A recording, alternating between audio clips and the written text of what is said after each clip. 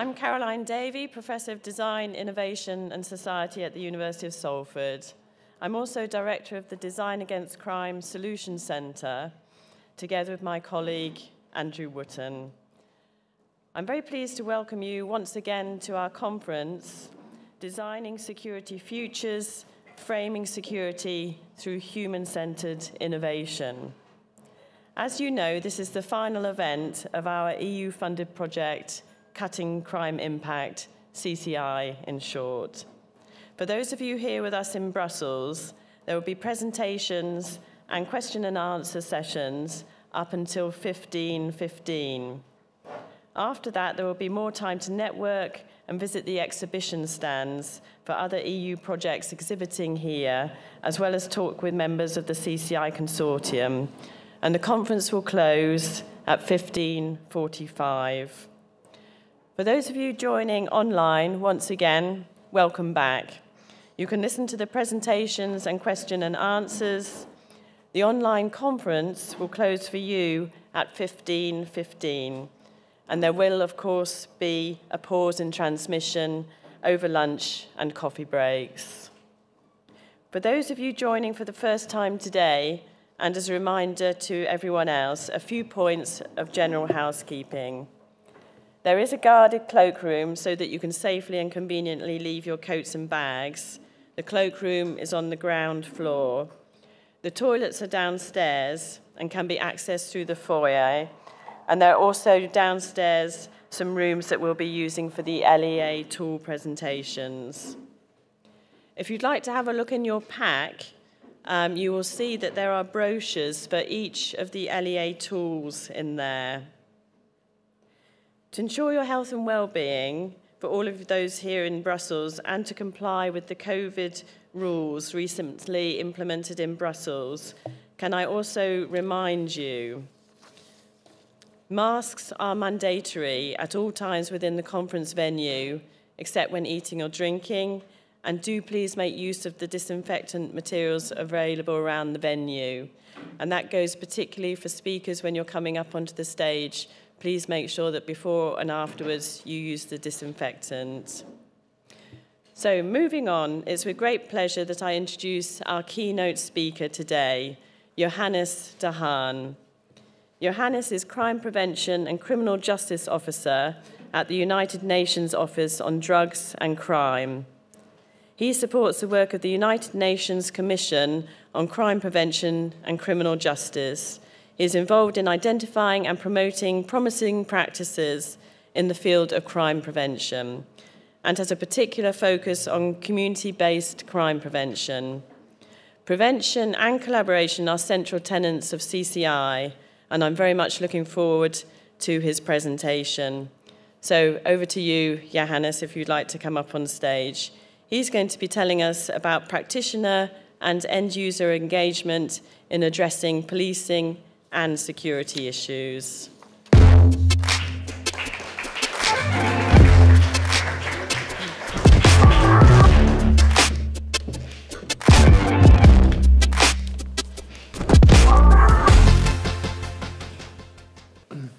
Thank you very much, Caroline. Thank you very much, CCI team, for having me here today to give a presentation at the start of day 2.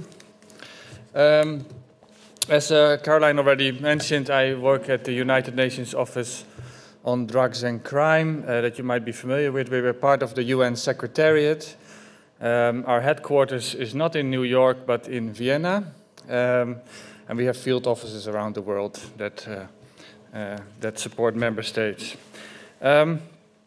So as part of the UN ODC, I will give you a bit of a flavor of what we're doing, but also, dive in, like Caroline said, what do we see in terms of promising practices in the countries that we work. So, as UNODC, just to give you a bit of a context, we promote the implementation of crime and drugs-related conventions and a wide range of standards and norms in crime prevention and criminal justice. I think the first one, the conventions are maybe better known. We have the Convention on Organized Crime and its protocols on terrorism, corruption, drugs. But the standards and norms are let's say, it's an interesting set of standards that are not legally binding, but give guidance to member states on how to improve their criminal justice systems, but also to work better on crime prevention. So these standards include, for example, guidance documents on policing, such as the Code of Conduct for law enforcement officials, or the principles on the use of force, as well as the crime prevention guidelines that call for the involvement of a wide range of government actors and local communities in efforts to reduce and prevent crime. So the importance of end-user engagement in policing really features prominently in these guidelines that call for evidence-based policies and strategies that ensure the right crime and safety problems are being tackled, something that we really discussed in depth yesterday as well. So it's clear that this requires really a bottom-up approach to gain a deep understanding of problems and get towards improved implementation of solutions. It also requires qualitative data analysis to supplement the quantitative data that we're having to understand really the background and the applicability of policing interventions. So I'm very happy to be able to participate in the CCI event yesterday and today, and around to really, engage in discussions around the human-centered approach to security and the achievements of the projects as such. Just to give you a bit of context where we're coming from as UN. Of course, what we do is set out by what member states agree. And as you may know, the Kyoto Declaration that was adopted earlier this year at the 14th United Nations Crime Congress calls on member states to advance cooperation among stakeholders and the police, promote positive conflict resolution, as well as community-oriented policing within the context of crime prevention. Now, why is this worth mentioning here? Well, I think it's important to realize that the Congress, being a global event, sets out the issues that member states in all regions of the globe agree are important for reducing and addressing crime and violence. And therefore, in the future, we really expect to see specific follow-up to the declaration in terms of police reform, crime prevention, by member states, but also by the United Nations and international regional organizations. So, with this in mind, our new UNODC strategy that we recently issued for 2021-2025 contains specific outcomes on strengthening access to justice, including increased accountability of criminal justice systems to the community, as well as on more effective community and knowledge-based crime prevention. After all, I think we can all agree that in the areas of social developmental prevention, situational, correctional prevention, but also drug treatment and prevention, there is just a lot of practices that work and that deserve to be promoted. I would like to use the next 15 minutes or so to reflect on the role of law enforcement in community-based prevention and highlight some of the promising practices that we observe in the countries we work with. Not just, focusing on Europe, but also on other regions. In this context, I think establishing trust between police and community citizens, the end users, is really crucial for prevention of crime and making sure that communities, citizens feel safe and secure. So citizen-centered policing will need to have community trust and confidence at its core, allowing for greater understanding of the problems and issues faced. And we believe that community-oriented policing, as part of, and that's very important, as part of a human rights-based approach to policing, can really be an effective tool to build such trust. It can also help to increase police legitimacy, prevent crime better, strengthen community resilience, and it can allow for more effective performance of the police duties, including, for example, intelligence-led policing.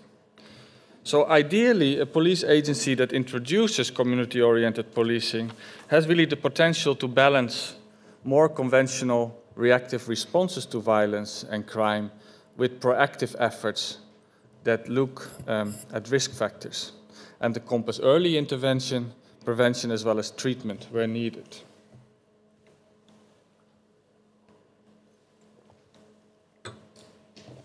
So since approximately the 1990s, we see that community-oriented policing really has developed from a primarily local policing approach to a more generalized philosophy of policing, closely linked to problem-oriented policing, and the scanning analysis and responding to problems at the local level. So consulting and mobilizing communities are really the essential elements of community-oriented policing, but how a community is defined may really differ. And we see more or less two models emerging here that are not mutually exclusive. One, an emphasis on a very small, coherent geography where police supports the community to take care of prevention activities. And two, a model that interprets community a bit more broadly as the public and that seeks a partnership role of police and community groups and individual citizens through a problem-solving model. So I think here what seems advisable, looking at practices but also at research, is that it's probably best to really look at community as a rather fluid concept with individuals that are affected by a variety of different contexts and ties. And it's really clear that we really need to engage a large group of different stakeholders. So building community resilience really requires innovative thinking about who may be able to contribute in a society, in a community, to changing behavior, and how intervention capacities of these stakeholders, community stakeholders, can and should be strengthened. I think we can all agree that one cannot simply assume that communities will and can engage in crime prevention. They also need training, support, including resources. Implemented successfully, community policing can lead to more accountable police that responds better to local needs through, for example, routine patrols, regular consultations with citizens, community groups, school visits, mediation, etc. And needless to say, it's important that the police be able to leverage support, resources, and interventions, not just from within and within the community, but also from other government services, such as the health, housing, social services, as well as the private sector, to assist in problem identification, information sharing, problem solving, and responses. For example, combining policing approaches that aim to deter violent behavior among known offenders with strategies that reward compliance by providing positive incentives, such as access to social services, job opportunities, etc., are known to be promising. Also, police-initiated diversion programs are a promising solution for diverting children, youth accused of committing an offense from the juvenile justice system. Such programs require close cooperation between the police on the one hand and community members and stakeholders such as the protection system and prosecutors. An example of such diverse police-led diversion is the HALT program in the Netherlands, which has shown good results in this regard. As community policing, community-oriented policing, as we like to refer to it, has developed over time, more emphasis has been placed on diversity, which is a good thing. The growing recognition of the importance of the relationships between the police and minority communities. And this has come also to the fore in the discussions around the Black Lives Matter movement, for example. Another dimension of diversity is, of course, the role of women in policing, where we have noticed that the inclusion of women in the service at all levels really can improve women's access to justice and help deter future crime and violence. Having said all this, I would like to highlight some of the research findings from recent years that tell us a little bit about the impact of proactive policing, what we're talking about here. Interestingly, a fairly recent 2019 randomized trial in the US found that even single instance of positive non-enforcement contact with the police improved public attitudes towards the police. And the strongest effect was among racial minorities and those who held the most negative views towards police. Of course, this is not replicable in all contexts, but it does show the power of positive contact within communities. So this really relates to the issue of trust I started off with. Also, a 2014 study zooming in on the UK, the US, and Canada, shows that community policing, featuring community consultation, allowing for input of communities in priority settings of the police, had positive effects on citizen satisfaction, perceptions of disorder, and police legitimacy, although limited effects on crime and fear of crime. But a meta-analysis that was issued only last year shows that problem-oriented policing, which, as we all know, is and should be a key component of community-oriented policing, is associated with an overall reduction in crime and disorder of close to 34%, and benefits diffuse to areas adjacent to target locations. So that means that crime is not simply displaced. Looking at outside North America, Europe, there's an interesting study from a few years back, 2015, on Central America that really shows positive results of community-oriented policing in terms of lowered homicide levels, increased reporting of domestic violence, and increased confidence in policing. And their community policing was really approached with local precinct-based models of policing supported by situational prevention and youth crime prevention initiatives.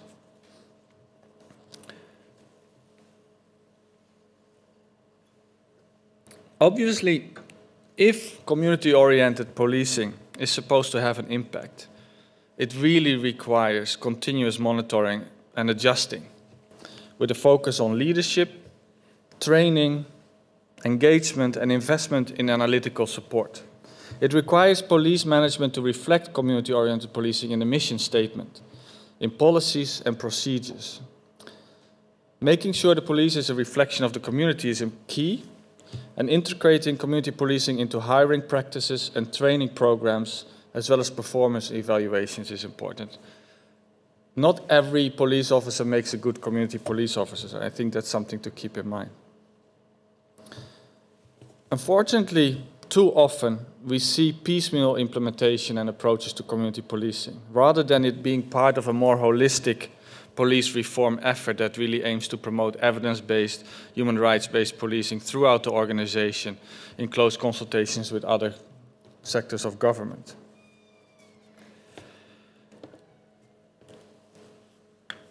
I forgot to put my next slide, which just gives you a little visual to look at while I'm speaking. I think looking at the future really, key also to the CCI project, the future of security. Looking at the future, I think we can all agree that the new developments in the field of policing really, are closely linked to the use of technology, and new technologies just appear. And this is no different for community-oriented policing.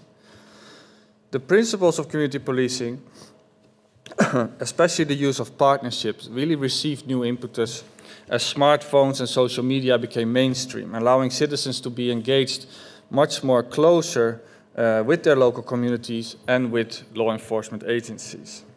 In the same vein, we see a growing array of tools are being made available to the community, such as data portals, etc. And in certain cases, tools that allow the public also to report crime online. Most digital platforms, however, are not public-facing and are designed to really improve police performance and dispatch. Comstat, for example. Interestingly, different studies on technology used by the police found that social media and geographic information systems really were felt to be critical for community-oriented policing, but also emphasized the need for police to embed the use of such technology better into their wider strategic planning and operations, but also to train staff better and to evaluate the use of technologies. Body-worn cameras is also a topic of a lot of discussions recently. And a systematic review of the use of such cameras done by the Campbell Collaboration in 2020 included studies from North and South America, Australia, Asia, and Europe, and it concluded that body-worn cameras did not have a consistent or significant effect on officers' use of force, arrest activities, proactive or self-initiated activities. The authors, however, suggested that the police could use body-worn cameras more effectively for coaching, training, or for evidence And in the context of community policing, they urged police chiefs specifically to find more and better ways to use these cameras to strengthen police-citizen relationships, internal investigation or accountability systems. I'm almost done.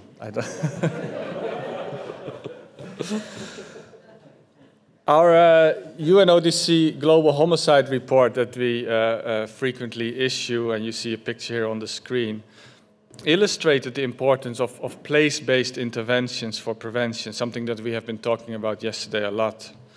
And it also illustrates recent advances in data processing, geospatial mapping, and artificial intelligence, which give rise to a host of new crime detection and forecasting tools. As you know, crime prediction platforms are increasingly common, Europe, North America, but also, for example, more and more in Latin America. And the combination of these platforms together with data-driven policing and prevention could generate significant reductions in crime and violence if data protection and civil liberties concerns were to be properly addressed in the development and use of these platforms. It is clear that research on the use of new technologies for policing should really continue in order to ensure informed decision-making in this area, but also that policies and regulatory frameworks on the use of these technologies are in line with international human rights norms and standards, and to ensure that the public, the end users, are really aware of the scale and scope of devices and programs.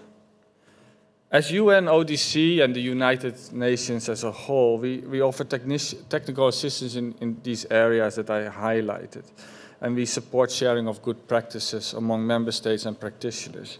So we're very keen to engage in initiatives like the CCI project and engage with experts like yourself to better understand what works, what you see as promising, and what can we really do to cut crime and help states reach the ambitious crime and violence-related targets under the Sustainable Development Agenda. So with that, I would like to end my presentation, and thank you. And if there are any questions, please do raise your hand.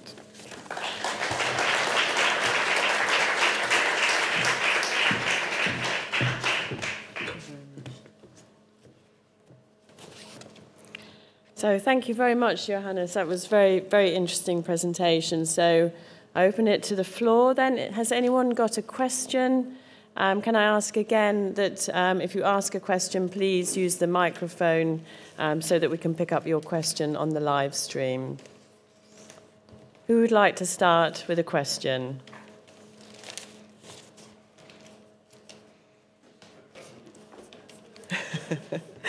Somebody's got to do the job. Thank you very much. If you'd like to introduce yourself and then put your question, that'd be excellent. Thank you. Jaap de Waard from the Netherlands, Ministry of Justice and Security. Johannes, thank you very much for your very clear presentation. Well, I noticed a lot of those references that you were talking about, and that's actually my question. We have seen a wealth of really very good reviews over the last 10 years. And the thing, at least in my experience, is it is very difficult to reach the policy arena with those kinds of results. Do you have any suggestions from your work at the UNODC to more efficiently, let's say, disseminate to targeted audiences this kind of information? Because in my opinion, the last 10 years have shown really huge progress on what works. So, but still, one way or the other, we don't succeed to put it into practice. So maybe you have some suggestions on that one. Thank you. Thank you. I think that is a very, very important point. And we've seen all these databases coming up now, and we're very grateful to those. I mean, they are in the European Union, Canada, North America, and they're extremely useful because what they do is to, like you said, they show which programs have thoroughly been evaluated, have proven to have an impact or not, and but also what they do, which is important, I think, for convincing policymakers to pick up on them and translate it into policies to show a cost-benefit analysis. I think that is something that is difficult to do, let's just be honest about it, but it is necessary to get the political buy-in. Another, I think, important thing is, and it's something that we as UN are working on, is to simply familiarize policymakers with the best practices that are out there, do capacity building, and then once the stage is, and this is what member states come to us for, let's say the development of a crime prevention strategy or their police reform initiatives, and they develop policies around that, to kind of then come in and kind of introduce as part of capacity building, maybe prior to the design of these policies, introduce them to the best practices and say, okay, what does that mean if you now want to develop a policy? And what kind of, where can this come in? It's not necessary that all the best practices, of course, appear in a policy or strategy, but the action plan that follows will then need to incorporate these kind of programs that have a result. Now, having said that, as maybe it's less of an issue here within the EU or in North America, but as United Nations, we see, of course, countries in the global south struggling with too little evidence of programs that work in their specific context and that they can implement with the resources they have. So there has to be a translation from, and a tailoring from those practices that have proven to work in the UK or in Brussels, to see, okay, what can now work in a country like Uganda, for example, and how can we tailor that? So that's another important, I think, step in the process to kind of convince policymakers over there to pick up on evidence-based programming and incorporate them in policies and strategies. I hope that answers some of your questions. Fantastic. Thank you very much. So thank you very much, Johannes. That was excellent. And just to say that we've got 8 tools coming out of CCI, and we'd be very happy to share the good practice that has come out. And what we'd also like to do is to obviously monitor the impact and the implementation of the tools so that you've then got a better database for understanding the results of CCI. So we'd be very happy to do that. Also in terms of understanding technologies and their role in security, we've also, through CCI, got a lot of experience on that. And again, we'd be very happy to contribute. So thank you very much. Okay, so moving on now, then moving on to the CCI lessons and policy recommendations. I'm very pleased to introduce to you Paul van Sumeren, and he's going to give the presentation on this topic. And he is the founder of DSP Group, a research consultancy in Amsterdam, and he specialises in urban planning and crime prevention. And he's going to be offering his perspectives on lessons learned from CCI and what it might mean for policymakers. And just to say that Paul does a lot of work on European standards, so I'm sure he would want to talk with Johannes later on as well. So over to you then, Paul. Thank you very much.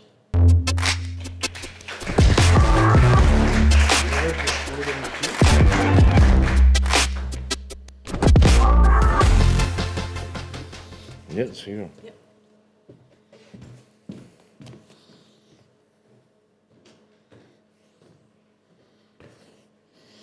Okay. Lessons and policy recommendations. That's what I'm going to tell you about. And I go a step further. I also include actions. And we base it all on what we call policy briefings. And there should be about 10 policy briefings at the end of this project. As usual, we are a bit late, but we're working on it. But I have the information here. So, well, I remember that Andrea de Candido asked for policy recommendations, actually, from the DG Home. And I fear, that he feel a bit like the man sitting on the bar of the Titanic, asking for a whiskey, and then said, well, I asked for ice, but this is ridiculous. So I have about 6 icebergs for you today, and I'll go through it. So, and I have even organized it a bit. Here you see the 6. I start with the impact, and then I go to the cutting, and then I end with the crime. So, about cutting crime impact, talking about the impact.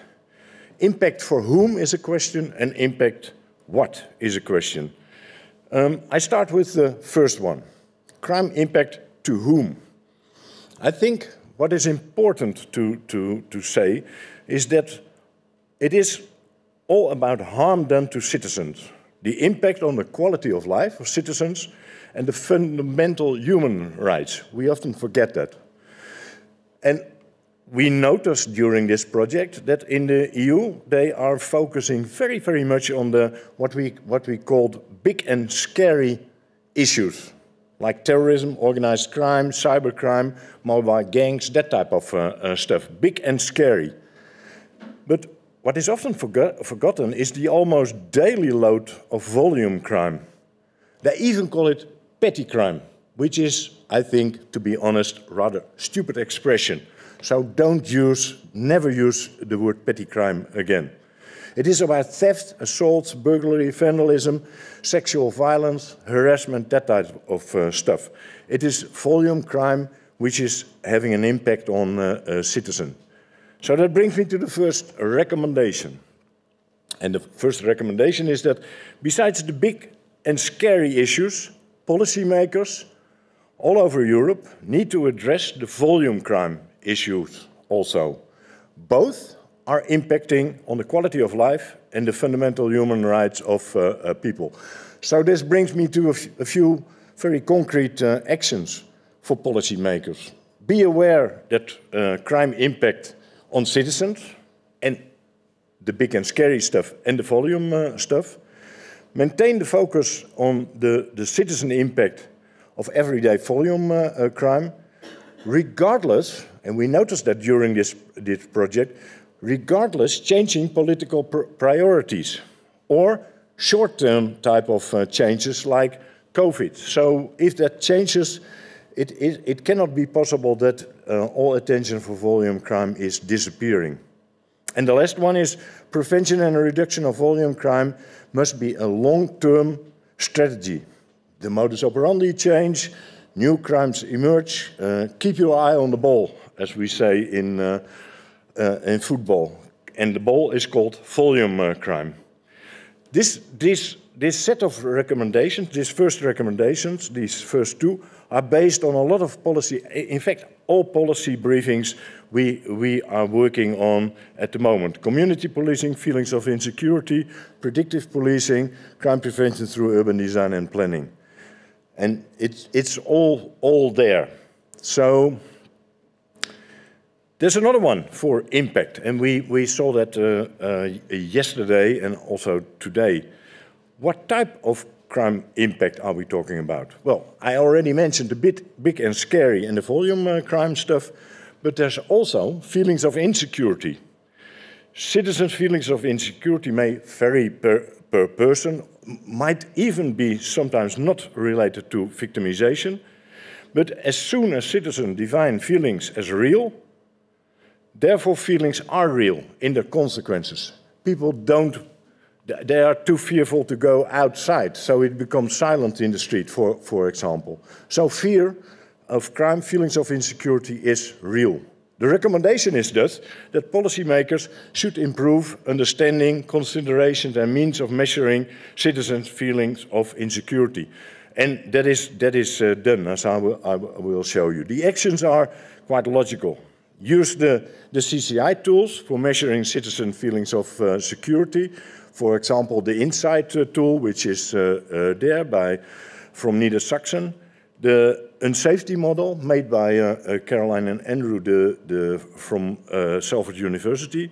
And of course, from Catalonia, the Perception Matters, which is also there. Have a look in the break. So the references based on policy briefings we are working on is, for example, outbreaks of insecurity require practical research, you understand the causes and identify appropriate solutions. Frances told that yesterday, and from the LKA, policymakers and security practitioners must use a range of methods to understand citizens' feelings of insecurity.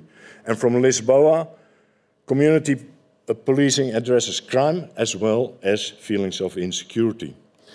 So, okay, I switch to the cutting part, and I have three for you, three icebergs we have to be aware of. Reaction, proaction, multi-stakeholder approach, evidence-based learning. Well, the first one is that there's reaction and there's proaction. There's repression and prevention. The words may differ, but we always say it takes two to tango. So you need both. The recommendation is just rather simple, that security policymakers should also focus on prevention. Now, the focus is often very much on reaction and responding. So invest more in prevention and take care that you balance the two. And the action for policymakers is, again, rather simple. They should be aware that there is nowadays, and Jaap de Waard already mentioned it, a lot of evidence showing that crime prevention has reduced, for example, burglary or other types of crime in Europe. And also the value of crime prevention through urban design and planning is proven, you might say. Prevention works. It is less crime, it is less work for the police, it is less cost. So the references are, for example, from the Dutch police, Dutch National Police. Tackling high-impact crime needs prevention, but also a reactive approach. And both approaches are in that Pro-HIC manual, which is also there in the Book of Basics. And from Estonia, the value of crime prevention through urban design and planning approaches is important, has been proven. It brings me on number two in the cutting part. Multi-stakeholder approach is important. Collaborative problem solving, you might say. I always say, I just said, well, it takes two to tango, but well, if you want a party, you need more people. You need a kind of a multi-stakeholder approach, a collaborative problem solving. And the recommendation is thus for the policymaker, you should exploit the benefits of this collaborative problem solving. And the concrete actions are, for example, that you should be aware that it is not only the police that are responsible for tackling crime.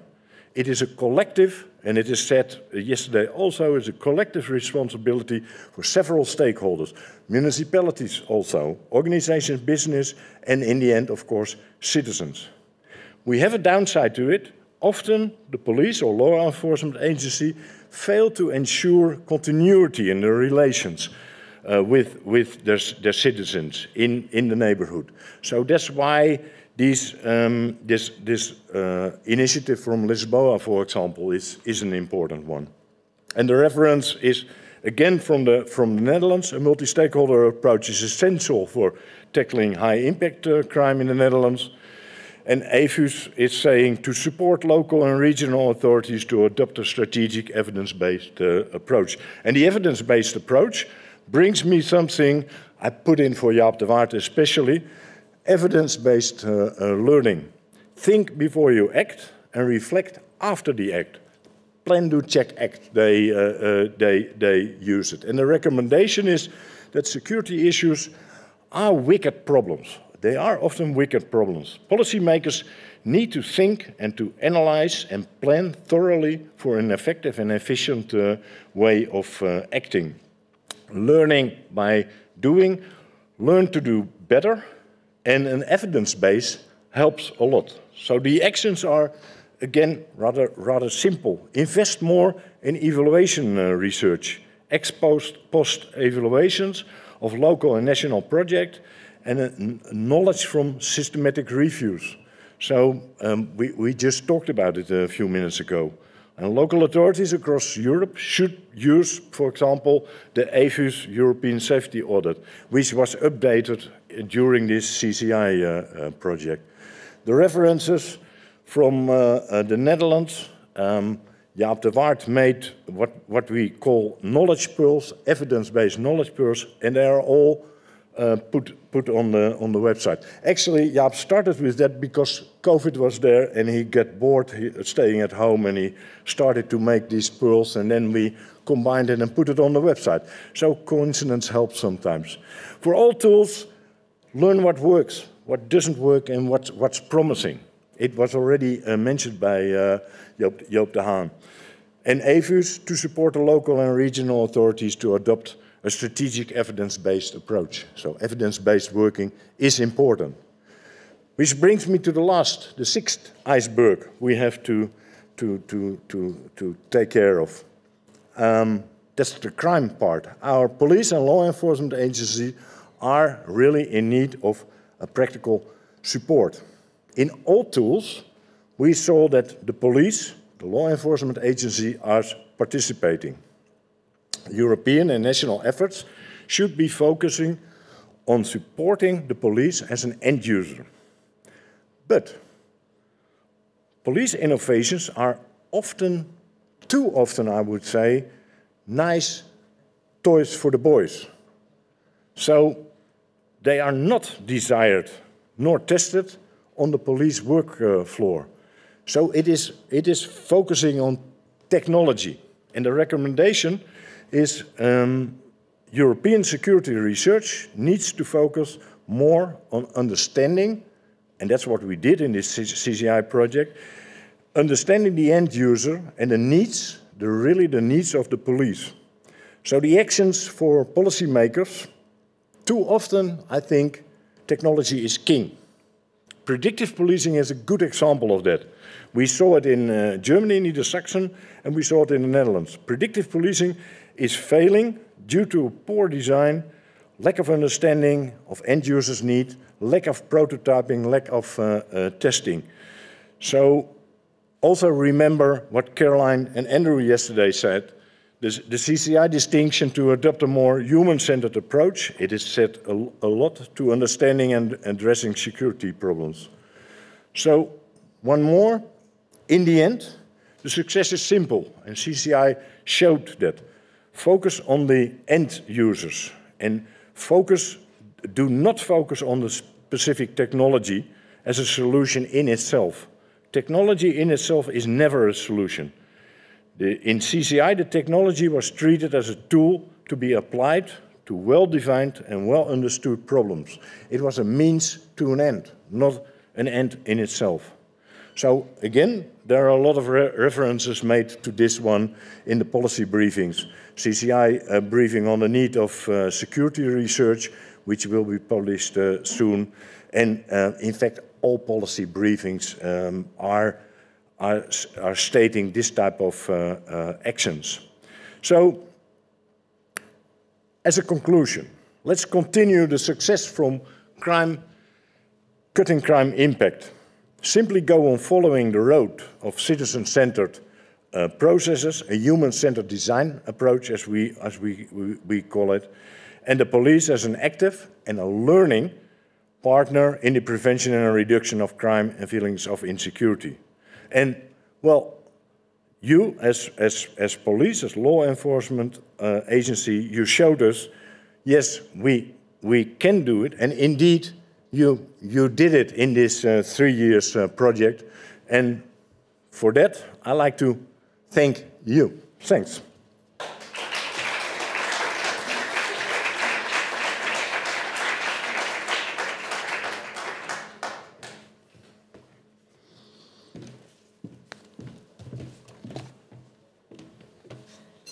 Thank you very much, Paul. We've got some time for questions, so would anyone like to pose a question to Paul or to Johannes?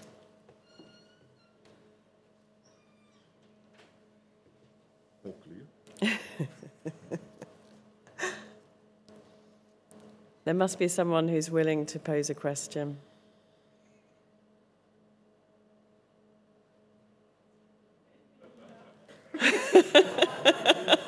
Not you again.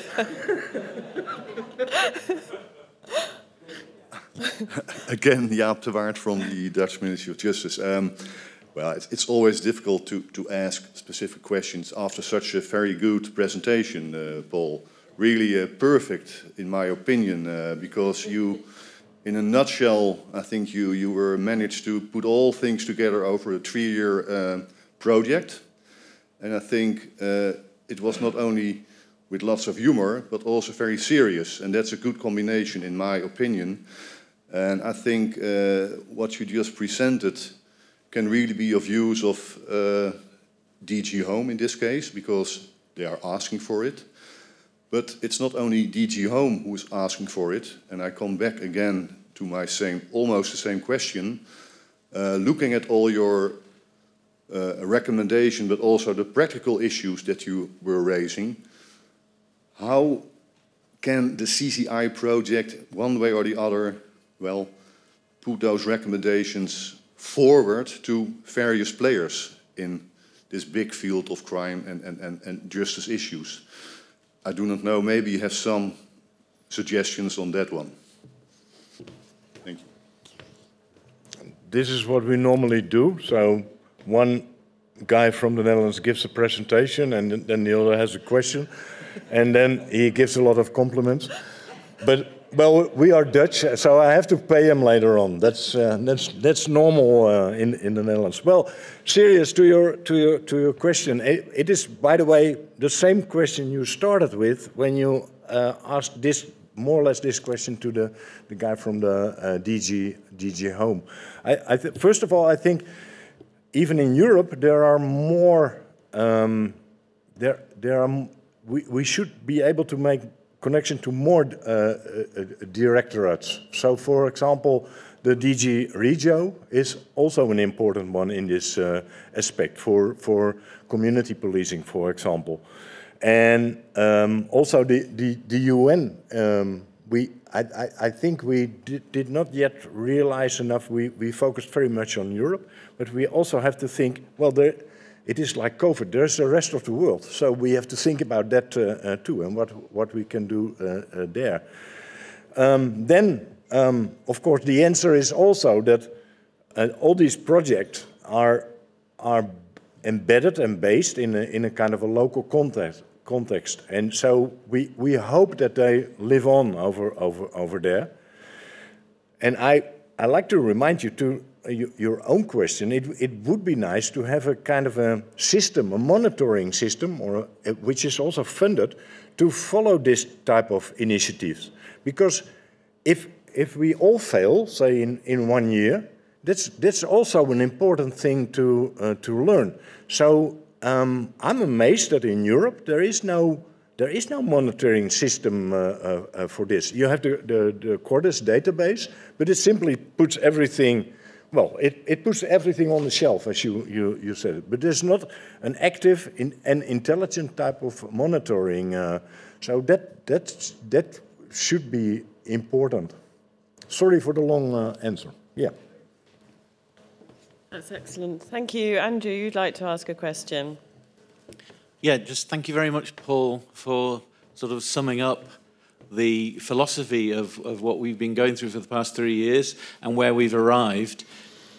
Given what you explained all seems eminently sensible, what do you think are the barriers to it actually, being taken up as an approach? In one word, it's implementation.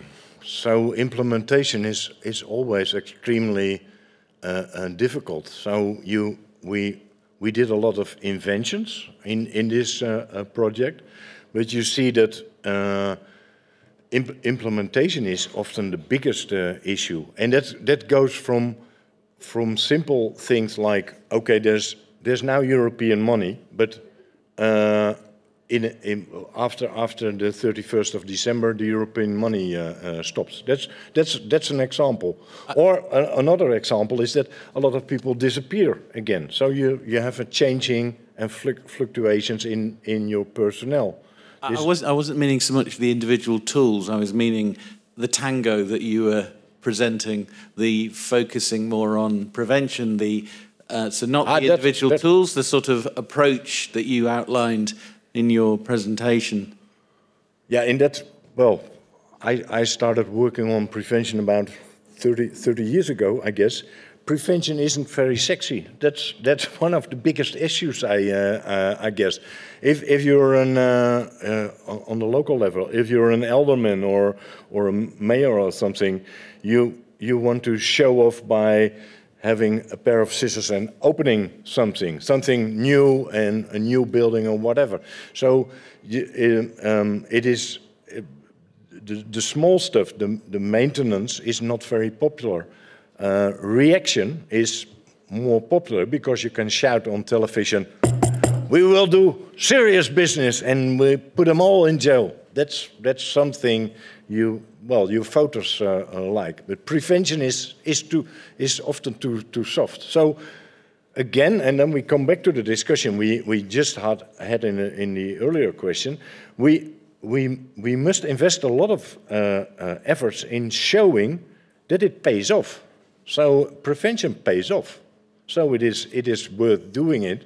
And well, we should try to convince the policymakers of this rather simple fact. We all know it here in this now, but we wait for the policymakers. Thank you. Thank you very much. Has someone else got a question?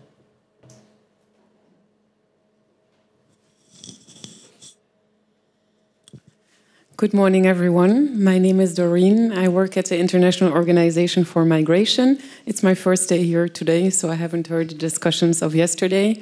I think my question is probably already a little bit related to the previous questions that were asked. I think it's more dedicated to Johannes and less to Paul. Just to tell you that we also have a program at IOM Belgium that is focusing on community policing. It's equally funded by the EU, but by DG Justice. And the approach is more to rebuild trust between police and migrant communities. So we're also focusing on community policing initiatives, and we work together with 5 local police zones in Belgium. And right now, actually, we got a lot inspired by the practices of CCI. We also had a study visit with Monica. So thank you for all the work that you've done that can help us further in this program. We're now kind of in a reflection phase on what type of community initiatives to set up. And in this exercise, it's very difficult, I think, to think of the more structural focus. If the police zones, they often suggest initiatives that are quite punctual and that is not really structurally embedded into their daily work. And I think, as Johannes said, community policing, it's more of a philosophy, of an attitude, of something that should be present in the daily work. So my question is also, how can you convince the police, if they have so many challenges in their daily work, again, to focus on the more preventive work as well, and not only on the repressive work? Because in terms of priorities, often they think, as you said as well, Paul, it's more easy to focus maybe on repression and less on prevention. And even if there's a lot of studies or even data that can prove that it has some impact, some positive impact, also to focus on prevention, I think in the mindset, it's still very difficult to convince people that this is indeed something structurally that they should take up into their daily work. So sorry for my long question. That's a very interesting question. Thank you very much. Who would like to respond to that? Johannes, would you like to respond to it? Sure. No, thanks for the question. It's a good question, and there's a lot that can be said about this. But maybe one thing that I would like to highlight here is, I think of course, the impact is, we need to show to community police officers, the impact of the work, of preventive work and proactive policing work. That's one thing. And we need to have the senior police managers really to buy into it. I mean, if that doesn't happen, and if there are, sometimes you see community police officers not making the same career path as others, it's not considered one of the, the interesting areas of policing. I mean, you need to change that kind of mentality. But I think an important part here is also, how do we evaluate the performance of police officers and community police officers. And if you still are asking them to, if you judge them on the number of cases that have been resolved or the number of responses to calls, I mean, you will not get there. So you, in the end, also need to incorporate this community-oriented proactive policing into the performance measurement frameworks. Have you engaged the community when you set up priorities for your area, for example? Did you have a community consultation forum? Do you do your routine patrols? How does your police office look like? Is it accessible? How diverse is the police? So all these kind of things need to kind of feed into that, and I think then you have something to work with, and you can hold, the police also accountable for making the changes. Thanks. Thank you very much. Is there anyone else that would like to add something about community policing? No? Have we got any other questions? Then perhaps I could pose a question. One of the things I'm aware of out of CCI is that we've developed a lot of different tools, and people will be able to look at those tools to see what problem they address, exactly what the tool looks like, and to learn about how that was demonstrated. And so from that information, they'll be able to make some sort of judgment about whether that tool is potentially of interest to their particular situation or how it might possibly be adapted. And my question to you, Johannes, is that what I'm aware of is that a lot of the studies that you talked about were these big studies that were done through research using a gold standard where they've actually got control groups to compare. And obviously, these sorts of tools are implemented and developed on a more local level for a specific context, and they're often much more difficult to evaluate. And my question is it possible for you to share such good practice if there isn't that evaluation behind it? Perhaps you could tell us a little bit more about that. I thought I was off the hook when I left that stage, but no, I think it's a very valid point what you're making, and we love golden standards, and we want to, promote what we know has proven to work. But there are indeed two issues. Often programs that we know work very locally, like you said, it's difficult to scale them up. To get the resources, to feed it into the relevant policies, to really have a population-wide impact. And the other thing is that there are many practices that may not have shown impact using the golden standard, but that are still worth promoting. I mean, we can, it's a long process to rigorously evaluate impact and to do it well, and having 1, 2, 3 control groups. But it's crime happens, and we need to sometimes are in a situation where we sometimes need to try things just to see and learn from it. I think it's important to always recognize that maybe we haven't gone through this entire evaluation process. We are here implementing, let's say, an evidence-informed program. There are many examples where, for example, we know life skills training, has proven to kind of have a positive impact in terms of strengthening youth resilience to crime and violence, right? But you can do a lot with life skills training. You can interpret it differently. There are so many skills, but you can have so many curricula that you kind of incorporate life skills training in. But it's not that you have, the evidence on each and every of those tools, right? But so therefore you work with evidence-informed. So you take the life skills training and you incorporate it into a new program that that fits the context, or that meets that allows the budget that you have to implement it. So it's but it's still important, of course, to measure and to really get the focus group discussions going, to do as much as you can to kind of capture data, to say something meaningful about it, and maybe in the long term also to meet the golden standard of impact. But yeah. Yeah, yep. About evaluation, I learned over the years that it is always the same things which go wrong. So the first thing is there's often no budget for it. And I remember that the Dutch government, when they started a big program on volume crime, about 20, 30 years ago, they said 15% of the budget should go to evaluation.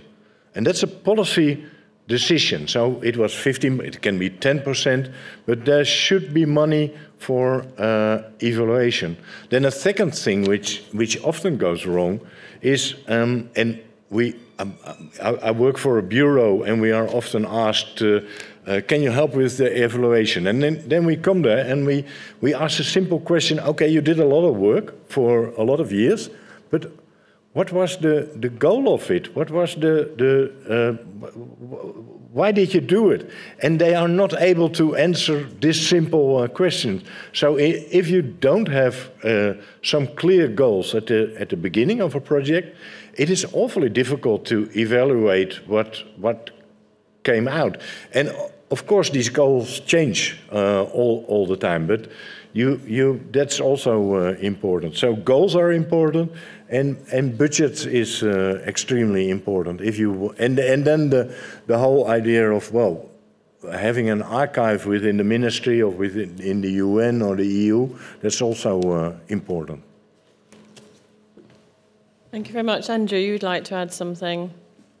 Yes, just to say that in terms of the tools that were produced by CCI, we took everybody through this design process. And in the area of design in new product development, there has been many years of trying to find out why some products succeed and others fail. And rather than treat I think often in crime especially, there's this sort of medicalized approach that we're trying to develop a vaccine for crime that can be used everywhere, whereas it often isn't transferable because it's culturally based. It's based on how people operate in one area of the world compared with another.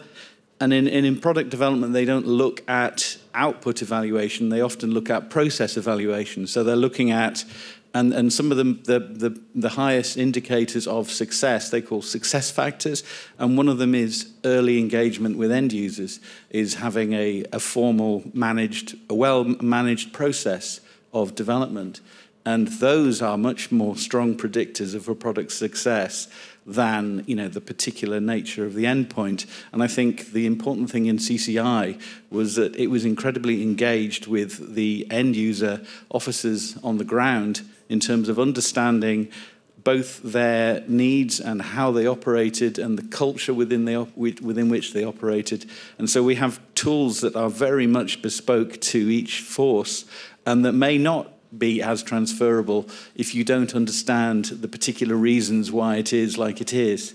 And so I think as well as capturing, as you said, Paul, some sort of knowledge bank of potential solutions, actually being able to capture the process by which these solutions came about would be valuable, because then you could then more likely tailor them to fit, because you'd know why precisely they are like they are, and what makes that successful. Thank you very much. Thank you. It's all about context. So I often think that policymakers are very simple persons. So they see a wonderful tree and they say, "Oh, I want to have that. I want to have that tree." So they cut it and they bring the tree home and they put it in the earth and then they say, "Well, nothing is happening. It's not working." I don't understand. So they don't realize there is a lot of context beneath underground. Thank you very much, everyone. That was very interesting. One more question. Yes, please go ahead. Hi, everyone. My name is Mais. I'm from the European Crime Prevention Network. I had also a question about the evaluation with regards to predictive policing. You were saying something about that it has failed in some respects. I was wondering, is it rightfully so perceived as a panacea to crime prevention? Is it valid as a tool in crime prevention? And is it sufficiently evaluated? As you were saying, sometimes that is lacking. Do you want to come to that, or do you want to answer that one? Yeah, can you answer? Who would like to answer the question about predictive policing? Is there anyone from our consortium that would like to answer the question about predictive policing? No? Okay. Say something about it from there. Thank you, Andy. No, just to say that obviously I'm not coming from a policing background. There are people in the room who have more experience about the actually on the ground with predictive policing. But from our overview that we did for CCI, the philosophy behind it is driven often by the software and by the fact that you can turn numbers into maps. And that's very useful. I mean, it's not to say that it's not a useful tool, but it also is predicated on the idea that you're moving police officers around like armed forces on a battlefield. You're sort of bringing troops into different areas. And in most cases, that's not how policing works. Policing is incredibly autonomous. Officers have a lot of discretion about how they patrol and how they deliver it. So actually then telling police officers they have to be in a certain place at a certain time for a certain amount of time is a very different cultural approach to policing.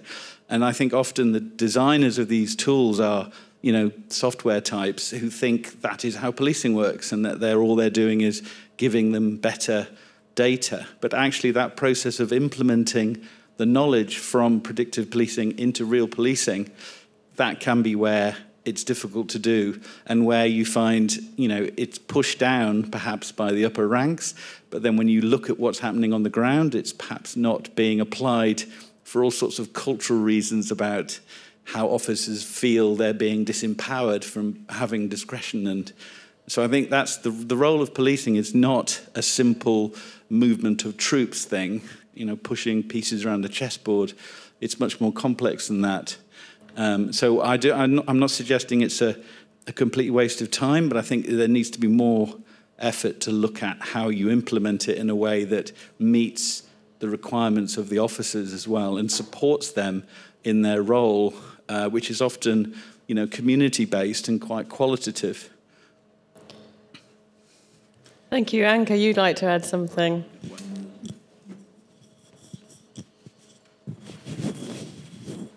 Thank you. My name is Anke Schröder, and I come from the State Office for Criminal Investigation in Lower Saxony, and one of our tools is patrol and coming out from predictive policing. One big problem in our situation for predictive policing was that the algorithm doesn't work because there was not enough data to put into the algorithm. You need a lot of crime data, to analyze the spaces where you work. And if there is not enough, then it's not easy to use this technology approach. And so we present it in a while, but it's very necessary to work with knowledge-based data also for the police in patrolling. So this might be a problem. And also another problem is that you need different data also from the different places and the surrounding and the environment. And if you are working in a place where the other data are more common or more like each other, then it's not possible to work with this algorithm. So, yes, thank you. Thank you very much. So thank you very much, everybody. One thing I would like to say is that we talked a lot about what works. We do have the International Crime Victimisation Survey, and that gives us a lot of information about what has worked to date, not just across Europe, but across the whole world. And that is the sort of methodology that we definitely need, because we are using that to make the case for crime prevention. So I'm very pleased to break for coffee now. We will be coming back at 1100 hours when we've got the CCI tool presentations. So thank you very much, everybody. Oh, yes. Just to say that those of you who've got a little red square,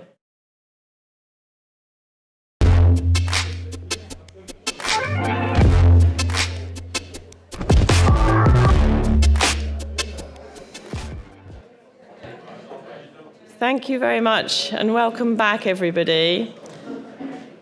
Just before we start properly, can I just remind those that have got a red square underneath the shield on their badge, and that you can go downstairs. So if you haven't seen Safer Communities or the GMP Community Connect, then please go downstairs, and then the rest of us are staying up here.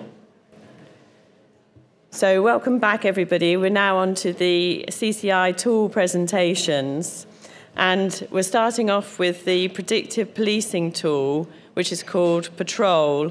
And that's going to be presented by Dr. Anke Schröder and Maurice Oreille from the State Criminal Investigation Office of Lower Saxony, or the Kriminalamt in Niedersachsen. Thank you very much.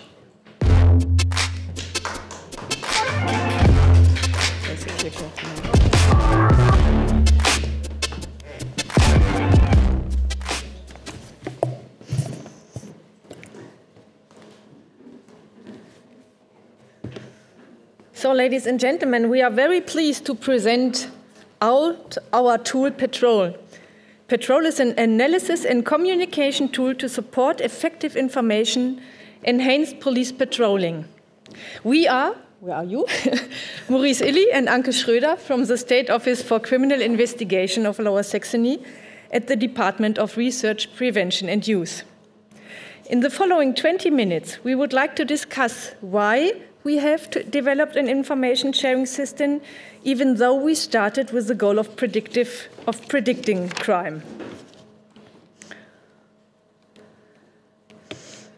Everything started in 2016. The Lower Saxony Ministry of the Interior, like numerous other LEAs, law enforcement agencies, wanted to improve their clearance rate by predicting crime. Based on past crimes, many software vendors promised to produce an algorithm that would predict crimes in specific locations. With a decree, the LKA should establish an algorithm for forecasting approaches and developed a dedicated technical support system with the involvement of practitioners. In 2017, we tested the tool PreMap, Predictive Mobile Analytics for Police. Based on the near-repeat situation, on the near-repeat approach, an algorithm consisting of police data, such as modus operandi, situation of the location, and stolen goods, was created and custom software was developed. This was tried out in 4 police stations. On the basis of risk areas with a radius of 500 meters, the patrol and intervention units were supposed to plan their roles. During the tests, an accompanying evaluation by the Department of Research has taken place. The usefulness of information, use of resources, and patrol activities in the assessment of the effectiveness as well as the usability of the technical, like tablets, were recorded by online survey, interviews, and the evaluation of GPS signals and data analysis.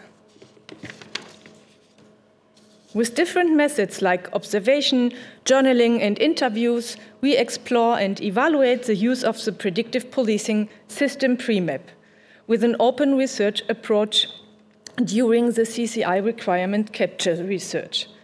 The aim was to identify the specific needs of the police officers and to capture and consider their perspectives back to the system. Throughout the research, we found out that there was no standardized procedure for the transfer of information between shifts, which can lead to a lack of information that gets reproduced. Some provide them with a lot of information about incidents and hotspots, and some don't. Important information from an earlier shift, it's not always communicated to the next shift or between shift managers. And also depend on the individual shift manager which information he finds useful to forward to the other shift, so there was no standardized context. Concerning using our predictive policing software PreMap, the officers do not use PreMap or any crime mapping data sources. for their daily patrolling practice due to different factors like usability of the tablets. Their shift managers do not provide them with essential information about risk areas or current crime trends, don't have pre-map on their personal radar, so police patrol in their district mostly based on their own knowledge. The deployment of patrol forces by shift managers to specific areas is not conducted on the basis of police crime data unless there is a special event like public demonstrations or football events. The tablets were not reliable functioning and not designed for patrol practice. For example, the tablet does not have its own place in the patrol car or at the uniform, so it was always lying around. The charging cable gets tangled up with other emergency call systems.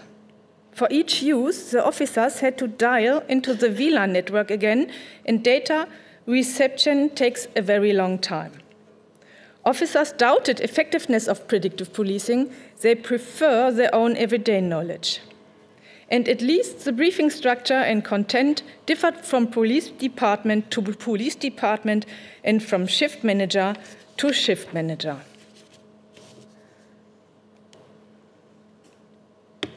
So we decided to develop a new structure for situation analysis and processing, shift change, briefing, and information transfer.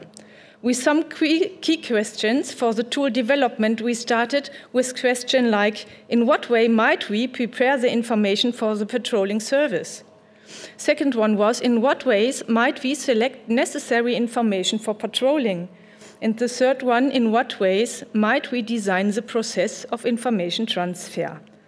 We know that an adaptation or new development must be accepted by the end users by data preparation. And we built on the everyday experience of the police officers. What we did and how we did it will present by my colleague Maurice. Thank you, Anke. Do you have to click something? No. It's automatically. Thank you. Yes, from the beginning, it was central that an adaptation of pre-map or a new development must be accepted by the end users. During the evaluation, it became apparent that information of pre-map in operations and patrol service was not always communicated in a user-oriented manner.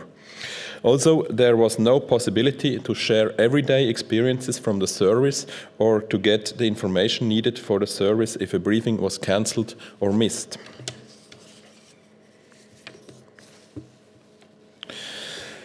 A testing police service was involved from the very beginning, and they helped to define the structure of the new tool.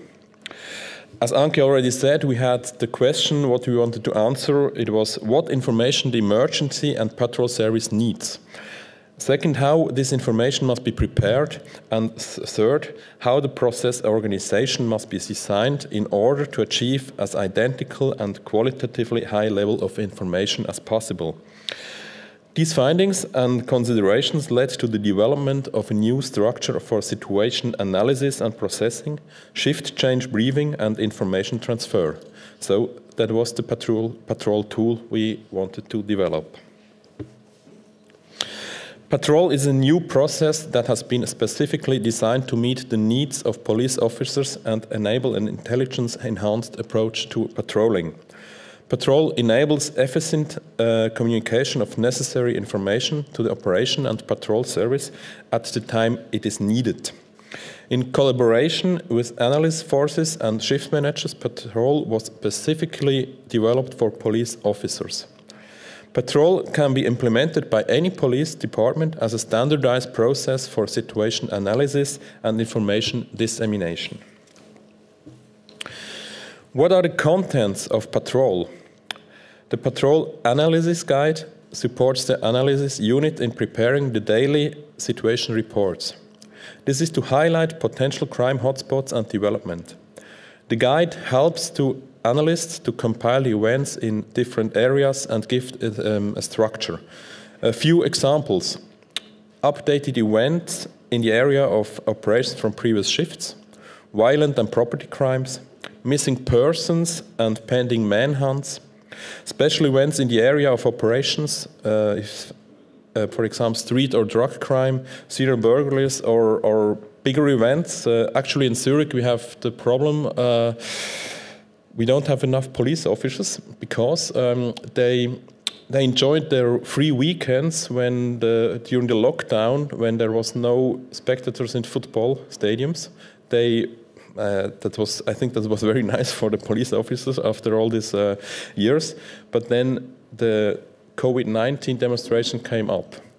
And now we have football stadiums with spectators, with supporters, and we have spontaneous COVID-19 demonstration in the city.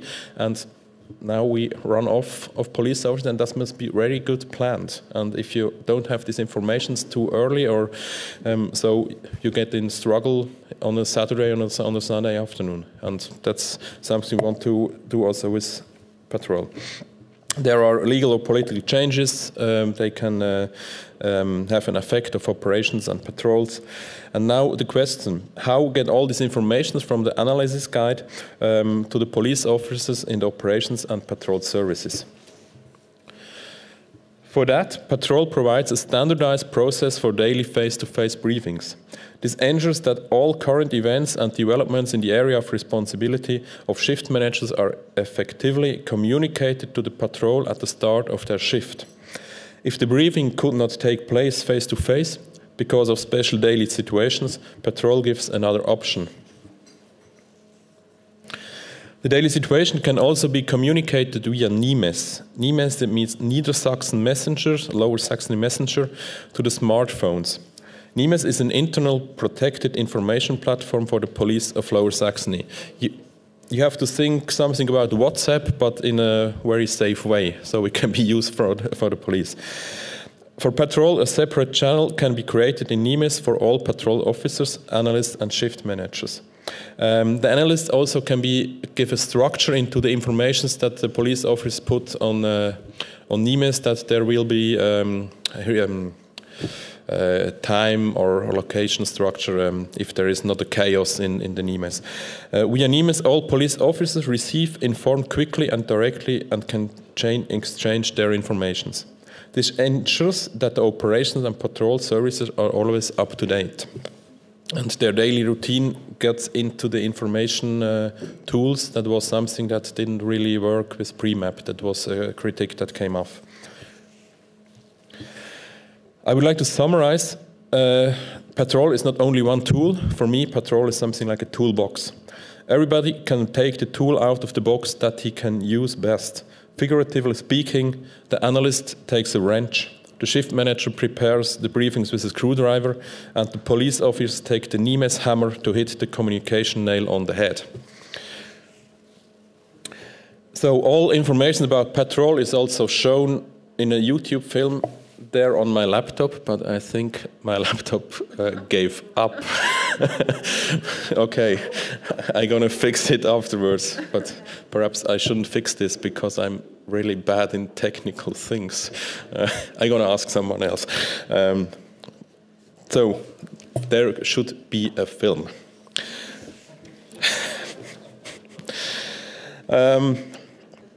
Patrol has... Do you want to have my password? I'm quite open with such things. Also with telephone numbers. Okay. Patrol has been developed and tested with the police station of Fricklingen in Hanover. The survey of stakeholders showed us a very positive feedback on design, application and content. So we could be sure that it's really from the end users that the police officers want to work with something like Patrol. There are two implementations took place for Patrol. We had a local one in Lower Saxony with a presentation and workshop at the police department head meeting. The interest in Patrol is present, but the hierarchical structure of the police is a challenge if you're looking up for a bottom-up procedure. But for police, it's a daily business with the hierarchical structures. And to use these hierarchical structures, we have to take the leaders with us, and that's what we've done with this workshop, present the Patrol, give the ID to them, and now we are asking perhaps is it possible to do implementation, applications, and all this. But it needs time, and that's for me something. We had a lot already. The question, what's the ongoing with the CCI project was with the products, and this is something we want to do in also after the CCI. We had on a national level workshop at Deutscher Präventionstag. We got very positive feedbacks from the participants. They show interest in the application of patrol, and there was also the question, can we use this in other parts of Germany, and can we use it already almost in other parts of Europe?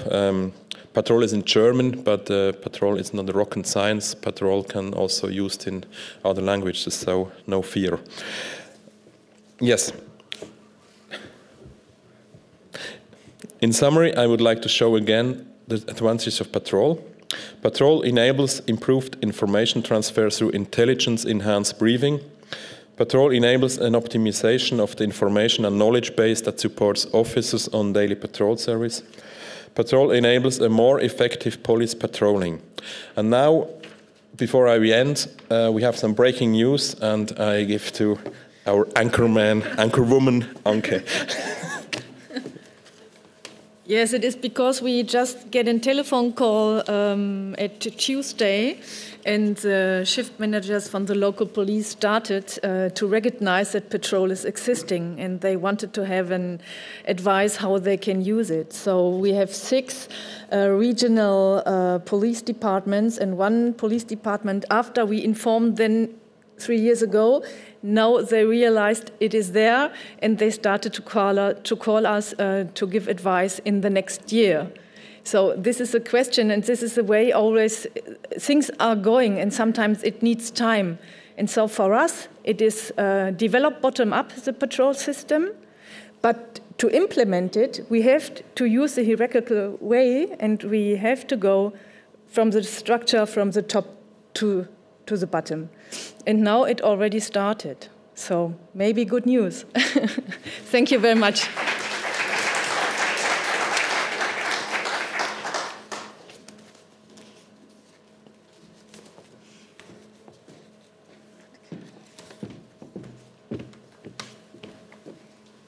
That really is fantastic news, because that is breaking news. I didn't know that, so I'm delighted that things, and I'm not surprised. It is so well designed, that tool, that I'm not surprised that it's been taken up, and I'm very pleased to hear that. So, have we got any questions from the floor? Bram, thank you very much.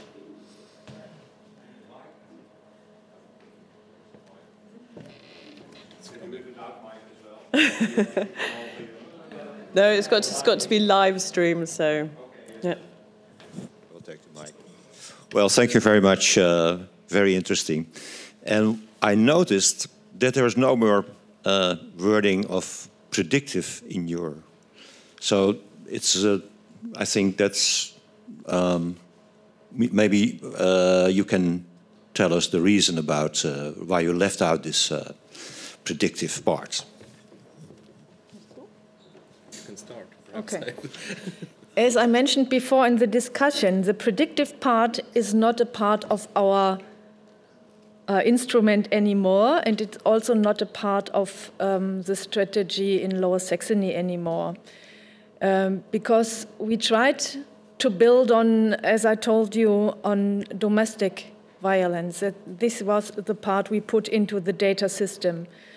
And after we did a lot of very good work, the not violence, burglary, the domestic burglary went down in Lower Saxony. So we don't have enough data anymore for the algorithm to put it into the system and to bring news for a predictive part.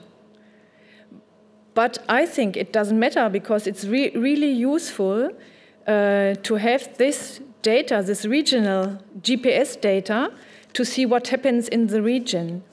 And sometimes the police officers are going like they do it every time and every day because they know their local situation. But with this data, there are coming some news they can patrol in a better way. So in person, I don't care that there is no predictive part anymore.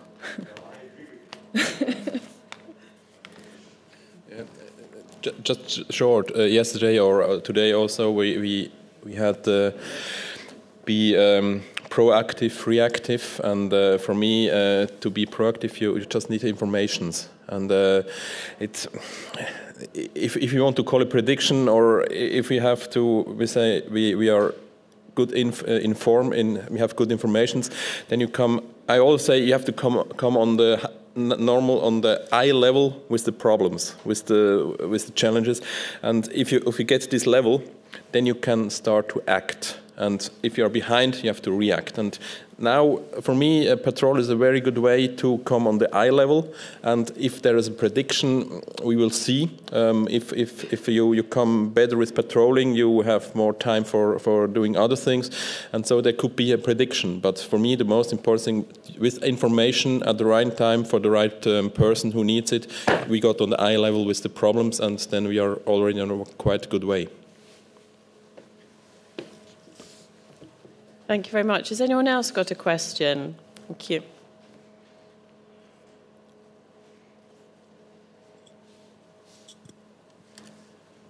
So first of all, really nice work. And now a question from my side. Between patrol shifts of officers, what kind of information can they exchange? I take it, as you said, that with tablet it's really difficult to enter information there. It's maybe cumbersome for the officers. Can they have like audio notes that they can pass on to the next shifts for particular parts that they want, for instance, to inspect, or they feel that something might happen there? Is the ability to do that? So just to clarify, your question is about the input of data for the predictive policing? Yes, it's just it's that textual data, or is also audio notes that they can officers can share? So we have different possibilities. First of all, we are using just police data. We cannot collect other data in our police system. So we give police data to police officers.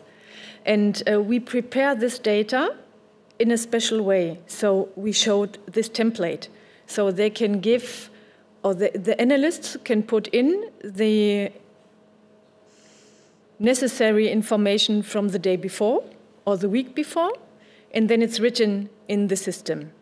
Then the shift managers can give it to the patrolling officer, and they can put it on NIMIS, on the handy, on the mobile system. And if the officers doing their patrol, and they have to catch a person and they couldn't find it, but they remember that they saw the person somewhere else, they can write it into the NIMIS channel.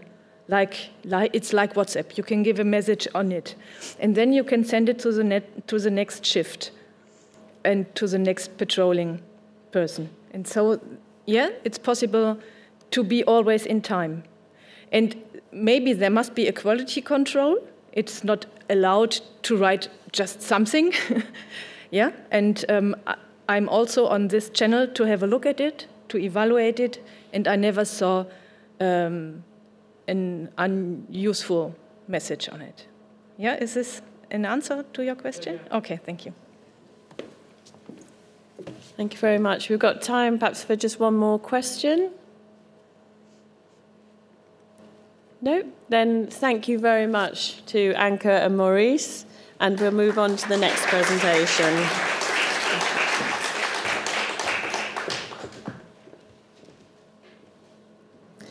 Okay, so we're now moving to our second predictive policing tool, which is called ProHIC. And we've got presenting today Armando Jongehanfong and Marion Krom from the National Police of the Netherlands.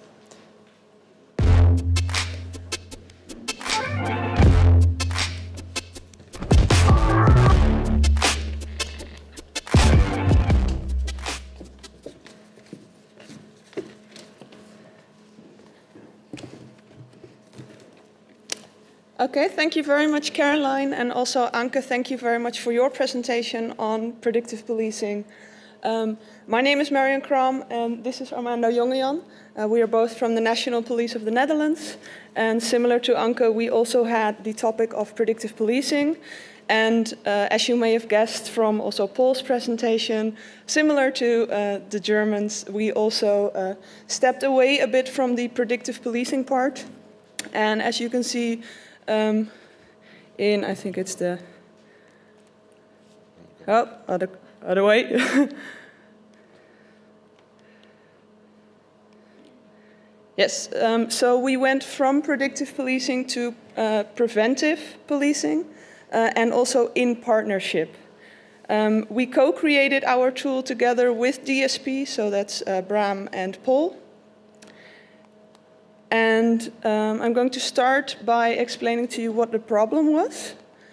We had a requirements capture during our project, so we spoke to a lot of people in, the area of predictive policing, and in the Netherlands that's at least police, local government, public prosecutor, but we also spoke to people from university, we spoke to people from IT business, and we talked to them about what do you think about predictive policing, how do you think police should tackle high impact crime.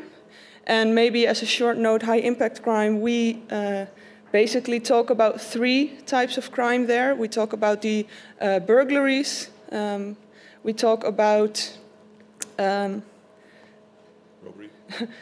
Street robbery and armed robbery. So we make the difference between those 2. We have the CAS system in the Netherlands, which is a quite advanced tool for predictive policing. But as Anke also said, you need a lot of data for it to work very well, and especially in rural areas, that might not be the case. And since, a couple of years actually, robberies and burglaries, the numbers are going down, so that makes it more difficult as well.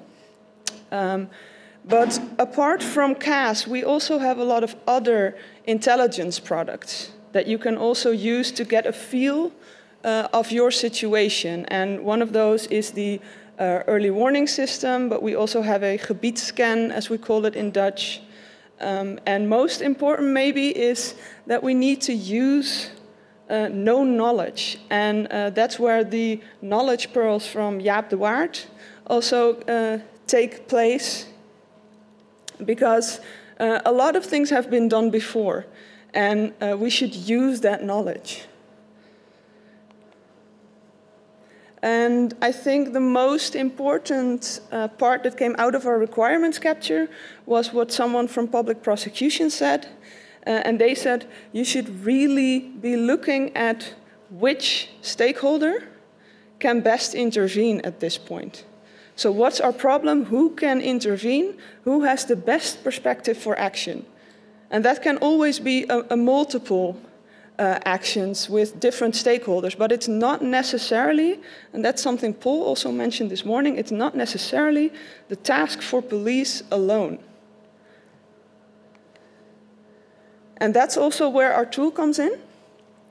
We have created a tool which helps our end users, and that's different people. It's from police, it's from local government, public prosecution, but it helps people to tackle these kind of problems.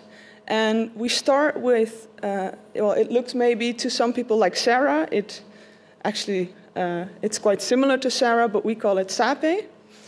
We scan, so what is our problem? Which areas should we be looking at? We analyze, and that's where all the stakeholders come in. So in the scan, we know where is our problem, and during analyze, we can involve the citizens, the companies, the NGOs maybe, everything that we need, everyone that we need, we take in our analyze, and we really analyze the problem. Then together we make a plan, we execute the plan, and then we evaluate. And our tool, so it's mainly for the people that I've mentioned now, but also for the students. So students are prospective end users of this tool, so it's really good that they get to learn it during their studies already. But what I wanted to tell you is that what we have is a book of basics. So I have brought one with me, and I think there's some, for the people in Brussels, there's some on your tables. And it's quite a large book, but that's because it has a lot of knowledge, a lot of information, it has examples, and there are 2 pages that I would like to mention to the people in Brussels right now. That's page 97, which is an example of a goal tree. So Paul mentioned this morning, you need to have good goals up front to be able to evaluate. Well, that's one of the things that we have in our book, an example of how to create those goals. And then there are also fill-in exercises, that's on the next page. So you have an example of how to do it, and then you can fill it in yourself as well. And then there's a lot of annexes as well, and annex number 21, which is on page 173, has numerous possible questions to use for your evaluation. Do you need to use all of them? Of course not. But take out of this book what you need for your situation. So that's the book of basics. We also have the website which hosts the knowledge pearls of Jaap de Waard. But also you can download the book, both English and Dutch version, for free on the website. We also created a manual, handleiding in Dutch, which is a shorter version. So if you want to know the essence of the product, it's a 12-pager. You can just browse through, and if you then think this is what I need, then you can go into detail in the book itself. We also have some extras like a flyer, poster, teaser, and an infographic that's in the booklet that the people in Brussels got. And I would like to show you the content of the book. So we have an introduction. We have 5 main ingredients that create a good solution to tackling high-impact crime. And then there's the SAPE part, so scanning, analysis, plan of action, and evaluation. And the book goes into detail how to tackle these problems with both practical examples, practical knowledge, but also the theory behind it. As I mentioned, the website, you can also visit the website in English. So there's a button that you can just click to go to the English version. And that's also where all the pearls are. And then I would like to ask our kind gentleman in the back to start our teaser video. High-impact crime heeft grote gevolgen voor de slachtoffers. Woninginbraak, straatroof of overval werkt ontwrichtend en wekt onveiligheidsgevoelens op. High-impact crime concentreert zich vaak op specifieke locaties. Daarom kun je het probleem het beste lokaal aanpakken, met politie, gemeente en het OM. Maar vergeet ook burgers en bedrijven niet. Niet alleen zijn zij vaak slachtoffer, maar zij weten lokaal wat er speelt en kunnen actief bijdragen aan oplossingen. ProHIC is een handreiking die op een praktische wijze helpt om samen, lokaal, heel precies te doen wat nodig is om high-impact crime zoveel mogelijk te voorkomen. We richten ons op analyse, oorzaken van het probleem, de aanpak en de evaluatie. Dit alles gebaseerd op bestaande technieken en kennis en ondersteund met praktische voorbeelden. Zo'n probleemgerichte aanpak is bewezen effectief. In de afgelopen jaren is het aantal high-impact crimes flink verminderd, maar zeker nog niet overal. We zijn dus op de goede weg, maar high-impact crime blijft extra aandacht vergen. Kijk op www.prohic.nl voor meer informatie en ga direct aan de slag. Samen krijgen en houden we high-impact crime klein.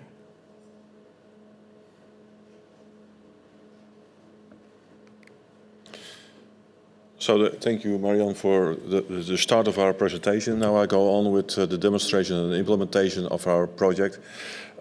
First of all, the voice-over you heard, it is a well-known voice-over in the Netherlands because he is on television for more than 10 years in relation with crime, what was happened in the country. So it's also a trusted voice. And he was also not too expensive, so for that reason we could use it. It's also important. It's your money, but it's also our money, so we had in mind that.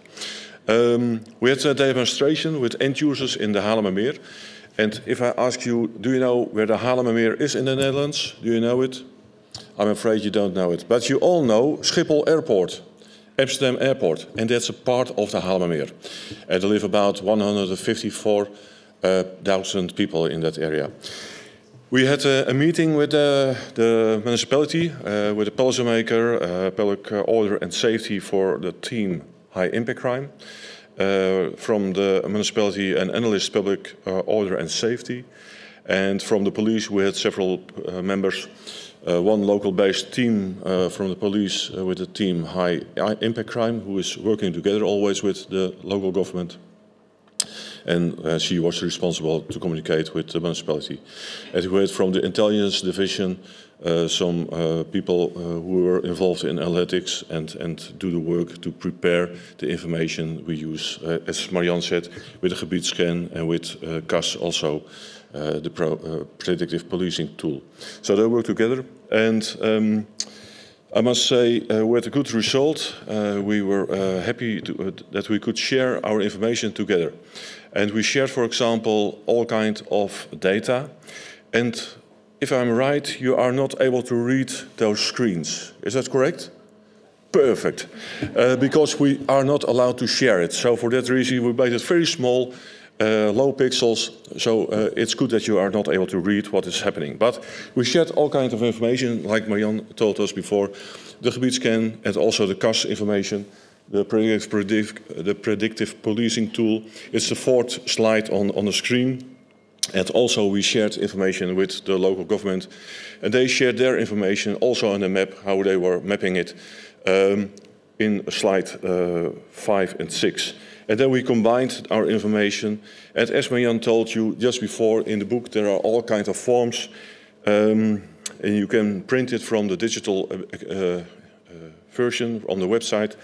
And then you can fill in those forms. And we used it also during our demonstration. And it worked very well. And we got also kind of reactions, of course, from the from the partners in our workshop. And for example, they said there is not a lot of new information, but it does provide some means to do things differently or better. And that's important, so we can learn from what we did before and make it better. That's exactly what we want to do with Pro-HIC approach. And all kinds of other information, of course, that is also given to us, and all kinds of reactions. Then, of course, how do we implement our project, our Pro-HIC approach, the distribution of the book, of course? Well, this is part of it. You all got a book in Dutch or in English, and you are all able to download it by prohic.nl. In English-Dutch, it's also published by a renowned publisher, Bouche Criminology, in the Netherlands. We are happy with it because that's a real important publisher in our country, and all criminology studies use the books by Bouche Criminology, so we are happy with it.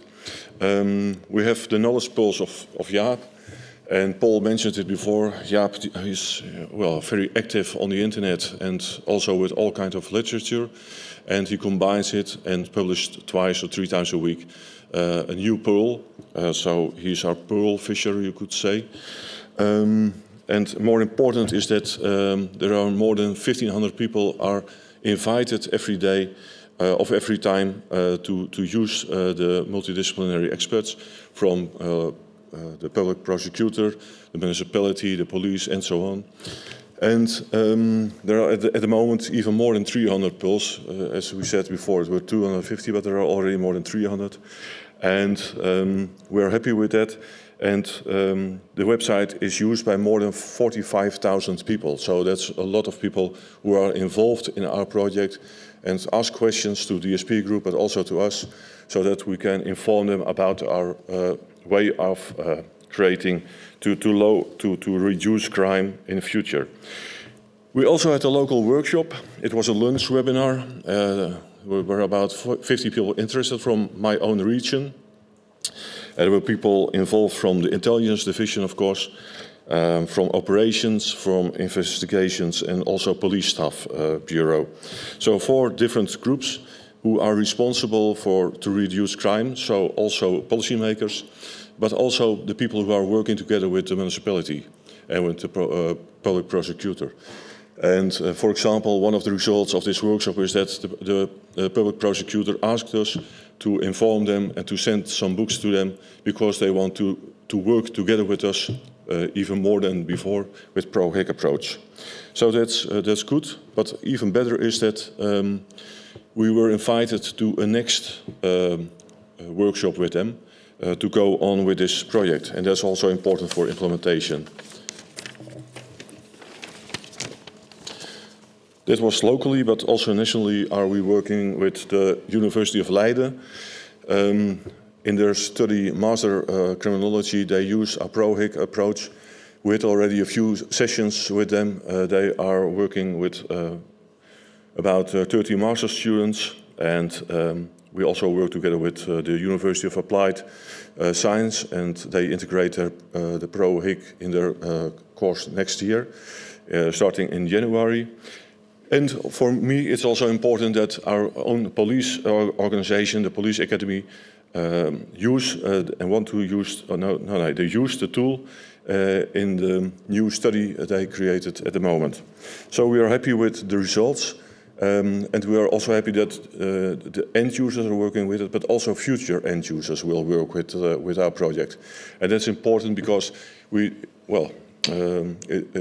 is a combination of the people who are working already with us in the organization or with our partners, but also for future students and future end users. So at the end, the manual is also digitally in the library for the students of the Police Academy, and also in the hard copy you got on your table. And this is the end of our presentation, and if you have some questions, feel free. Marianne will answer it.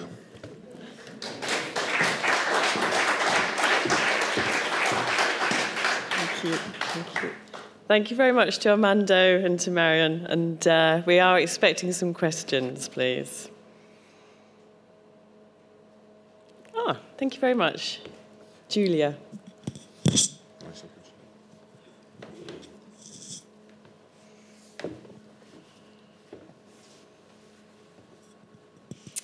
Hello, I'm Julia Hall from Greater Manchester Police. It's a really interesting presentation about a problem-solving model. Can I ask you how you record your use of that model? So how your officers, your partners, how you intend to kind of record each of the events that you're going to document? Or have I gone too far into the future? Hi, Julia. Thank you very much for your question. What we've done, at least in the demonstration, is we have, for each of the different stages of SAPE, we have all sorts of forms that you can fill in. But of course, as you probably know, a project to tackle high-impact crime is quite a long duration.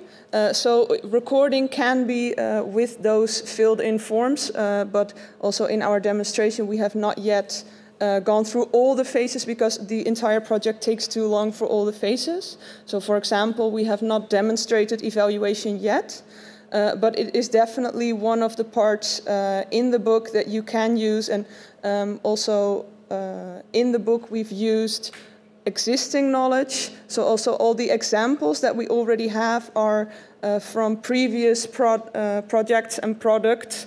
So those are definitely proven to work, both in what they were using in their project, as well as the methods to attain those results.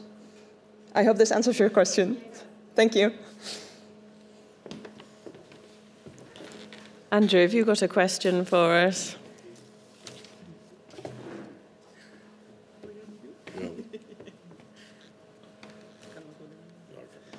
Thank you very much for a very interesting presentation. A question that related to the predictive policing system, CAS, that you talked about at the beginning.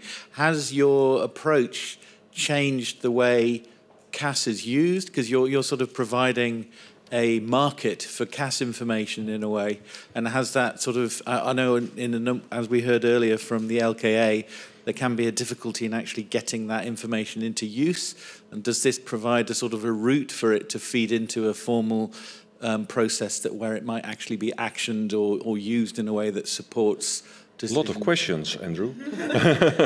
Yeah. Well, first of all, CAS is still in use with the Dutch police. But it's also, you need not just the data and not just the CAS maps. It's always a human in the loop. So you need always the intelligence organization to make the information richer and to combine all kinds of information. And in our approach, in the ProHIC approach, it's still a small part of the whole approach, and it's still in use in combination with the other information we use also at the intelligence organization. It's also with the community policing officers. We have our officers from the intelligence organization work together with them. So it's always a combination with data, so the information from our systems, and also the information from our officers. And what we have in mind, and we hope that it will be possible the beginning of 2022 to combine information from local municipality and the police organization, so we can make it richer, because we know exactly our own information, but it's more important to make the combination from other organization, the local government. That's quite a problem because of privacy, of course, GDPR, so that makes it difficult, but we have now well, we worked for more than 3 years with that project to automatically exchange or swap our information. And I hope that it will be accepted by the Minister of Justice in the first quarter of 2022. Is this an answer for your questions? Yes? Okay, thank you.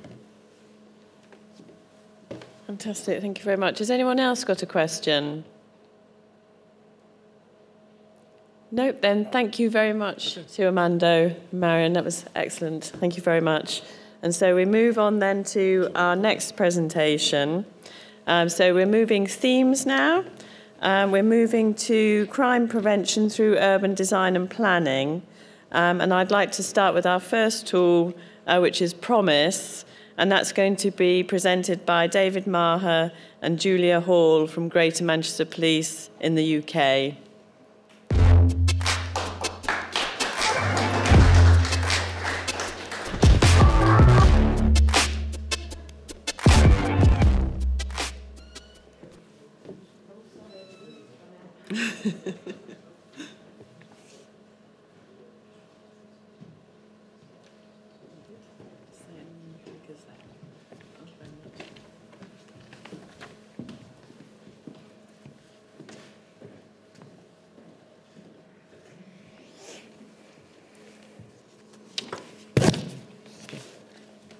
Your notes.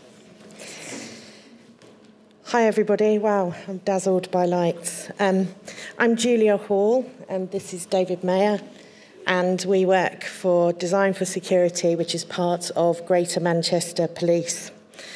Oh, I've got to get used to the clicker, haven't I? Okay, so, oh no, it's not that way. That's a deceiving arrow.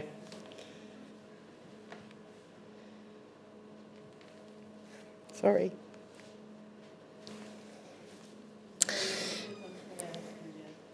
Oh, yes. This is a good start, okay. Okay, let's start again. So, Design for Security, as many of you will know, DFS for short, is a team within Greater Manchester Police. We provide security and crime prevention through urban design and planning consultation and assessment of the built environment and their design proposals. These assessments result in a crime impact statement, and in Greater Manchester, the crime impact statement is a requirement for all developments seeking local authority planning approval. Design for Security is made up of built environment specialists, including planners and architects. So, what was our problem? This is the bit I'm going to talk you through now. We had some tactical issues, those that affected the end users, the people on the ground, our consultant team. The weekly team meeting is held, we talk to each other on a weekly basis, we go through our work in progress, and we do that via an Excel spreadsheet. David will come to talk about this in more detail, but what we wanted to do was have a more interesting way of discussing that work. We've got an ageing IT portal system, both within our own team and with GMP itself. So our IT is extremely out of date and actually about to be replaced. We've also got the issue of repetition of projects. So often a consultant can look at a project more than once, different design proposals, but for the same site. And one of the issues that we do have is that different consultants throughout the team can look at the same site for a different proposal many different times. We've got some more strategic issues within the design for security. Often the service is misunderstood by the police force itself. So we are a specialist team, experts within that organisation, but policing is slightly different from the ideas that we use on a daily basis.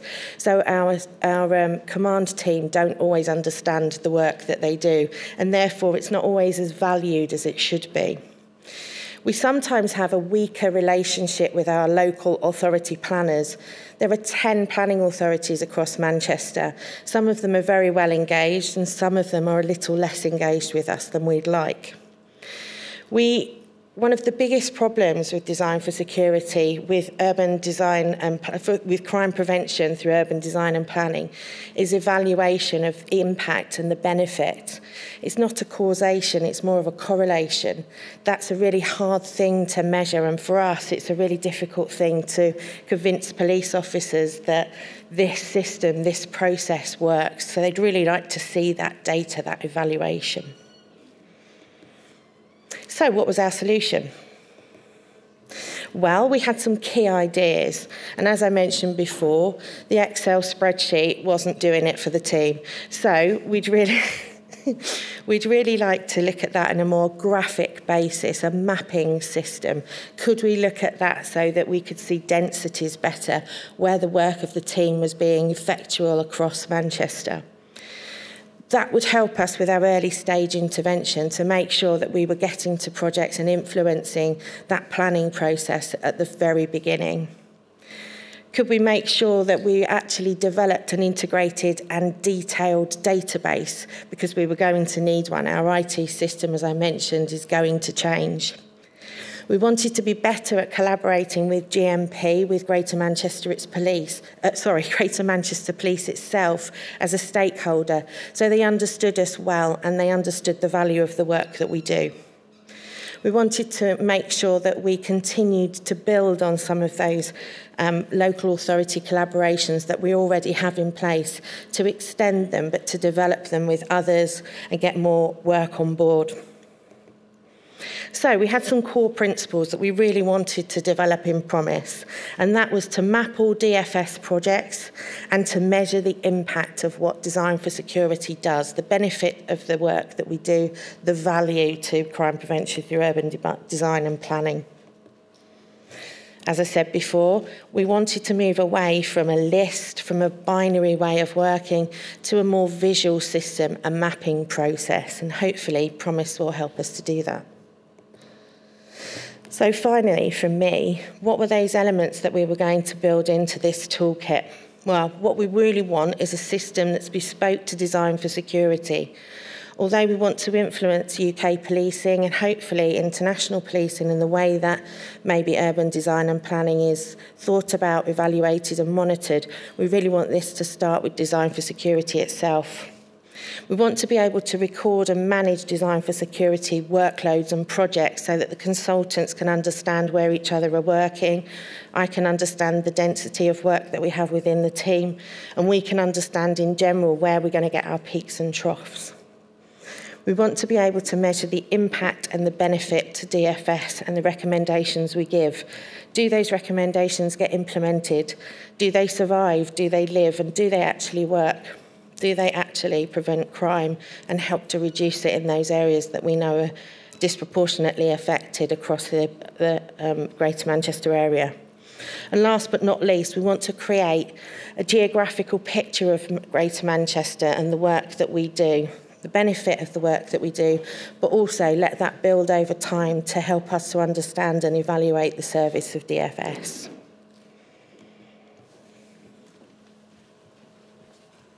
Thank you, Julia. It's so refreshing to actually be able to present to real-life people rather than just a screen, and hopefully get some good, honest feedback as opposed to emoji, thumbs up and smiley faces. So thank you. So onto the toolkit, and for many years there's been a buzzword about sustainability within architecture for many, many decades now, because buildings are very intelligent and becoming more intelligent, being able to monitor themselves and understand how they're performing over the years of their life cycle. And it's very important that we recognise that within crime prevention and the work that we do, and that's currently part of the big gap analysis that we identified earlier on in this stage of the project, that we weren't reflecting on the work that we do. And the CCI project has come along at a great time where we can now identify and build and develop a toolkit that will allow us to retrospectively review the work that we do and support communities and also support the work of our police communities. So the toolkit itself is designed selfishly initially for the design for security team. So each consultant will have its own login page, have their own login identity, which will then throw up, I don't know if throw up is the right term to use, but it will present a picture of Greater Manchester and the work that we're all involved with and the amount of work, and we'll be able to identify where there are development hotspots. And it's important to make that distinction between the built environment development hotspots as opposed to crime hotspots, because we're not in the business of identifying where crime is actually taking place, but where development is taking place and how we can hopefully mitigate and reduce crime across its life cycle within those communities. So as you can see from this slide, we've got a view of Greater Manchester where everybody's working. I won't sort of take you through a dry presentation of a website because I think I'd lose you within seconds. So the toolkit itself is giving us an overview of urban development across Greater Manchester. And within the toolkit, we already ask for or review what those various building uses and typologies are going to be for that specific building or that specific community. We'll also be looking at for sort of dwelling numbers as well, so we can, from this data that we're putting into the Promise toolkit, we're able to extrapolate more information about these communities, how many people are going to be working and living within these areas.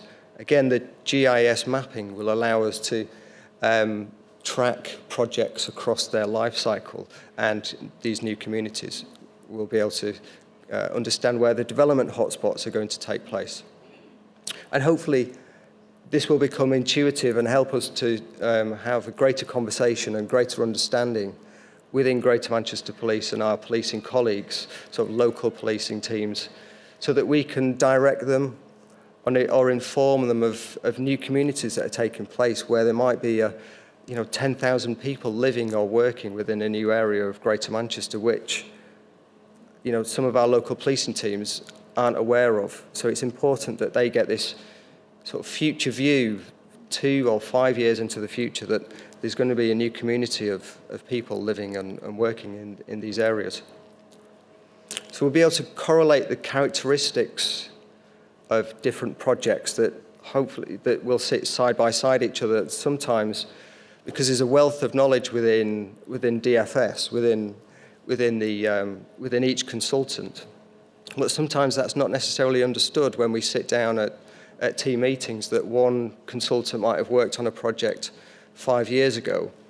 And so that knowledge sometimes isn't shared across the team. So hopefully, with this Promise Toolkit, the new panacea, we might be able to sort of engage more with and understand what's going on within development areas and opportunities across Greater Manchester. And it will also support this idea of the Secured by Design Achievement Award. So we'll be, at the end of a project, when we present the award, the SBD certificate, so 2 years maybe after that award has been presented, the toolkit will have an alert system so that we can go back and review that particular project and understand where there has been success or failures with our recommendations.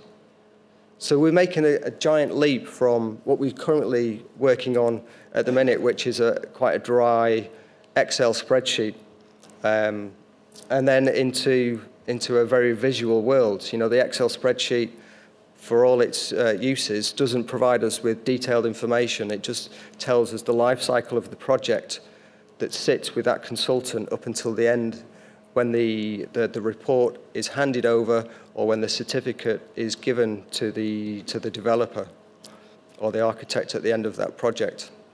But we then don't go back and review that particular project.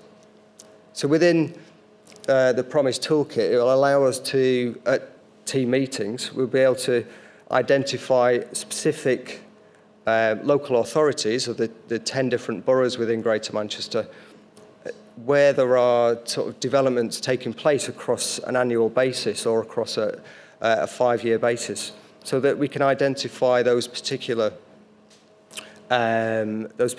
authorities who aren't necessarily sending work through Design for Security, so we're not aware of all the developments that are taking place, and we can build stronger relationships with those specific authorities. So during the actual team meetings, each project will have its own unique card with a bit of information. If we wish to delve into that specific project, then it will throw up another card which will have more specific information, more detailed information about that specific project. A project summary, a crime summary, some of the crime data and analysis that we produce, which is very unique for GMP in the work that we do. So during these team meetings, we, as a team, will have much more detailed information about everybody's workload across Greater Manchester. And as Julia alluded to earlier, the toolkit will allow us to review the work and the business cycle of Design for Security on an annual basis. We'll be able to see where these peaks and troughs lie across the year. Now, this is the big element that we talk about, is the ability to self-review ourselves and self-review the work that we get involved with. And we undertake and we're involved with a national scheme which is Secured by Design. And at the end of each of these projects, they are awarded a Secured by Design certificate. And we just hand that over, shake hands with the developer, and everybody walks away quite happily. But then we don't understand what the impact is of that community. You know, are the recommendations that we've requested and imposed, are they actually working? So it's important to then self-evaluate. So the toolkit will have an alert system a year or 2 years down the line, so that we can go back and review the crime stats of that specific project. And as the graph at the bottom indicates, hopefully those crime stats will have come down. Some crimes we probably can't control, and they might always exist, but we can only do our best. So that's the main area that we are looking at with the Promise Toolkit. So the implementation of the Promise Toolkit has been discussed and disseminated and developed on numerous occasions with the Design for Security team. We've also presented it to our senior leaders and the evidence-based practice board within GMP. And we are now obviously at the final event. And over the next month, we've got 2 more implementation and demonstrations of the toolkit with Design for Security and the team, who've had an immense influence on developing this toolkit, which started out, and I think Andrew referred to the issues of technology being this great panacea.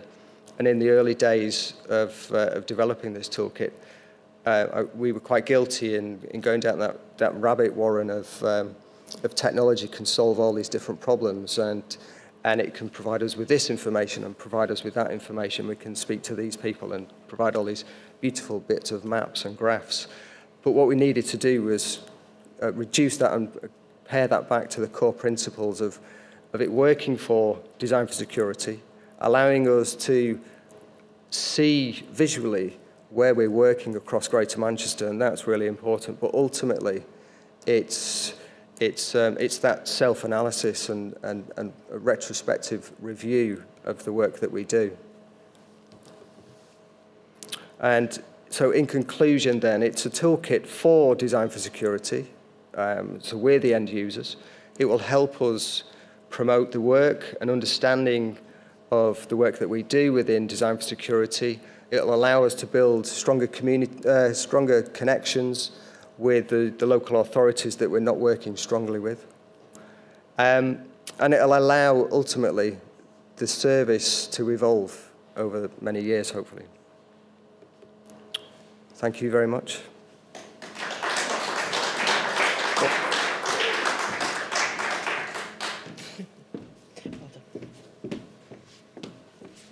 Thank you very much to David and to Julia. We've got time for questions. Would anyone like to pose a question?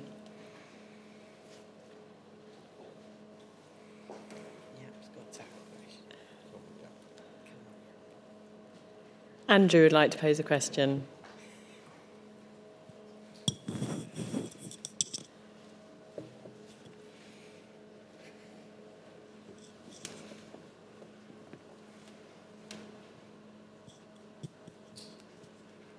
Thank you very much, Julia and David, for a very interesting presentation.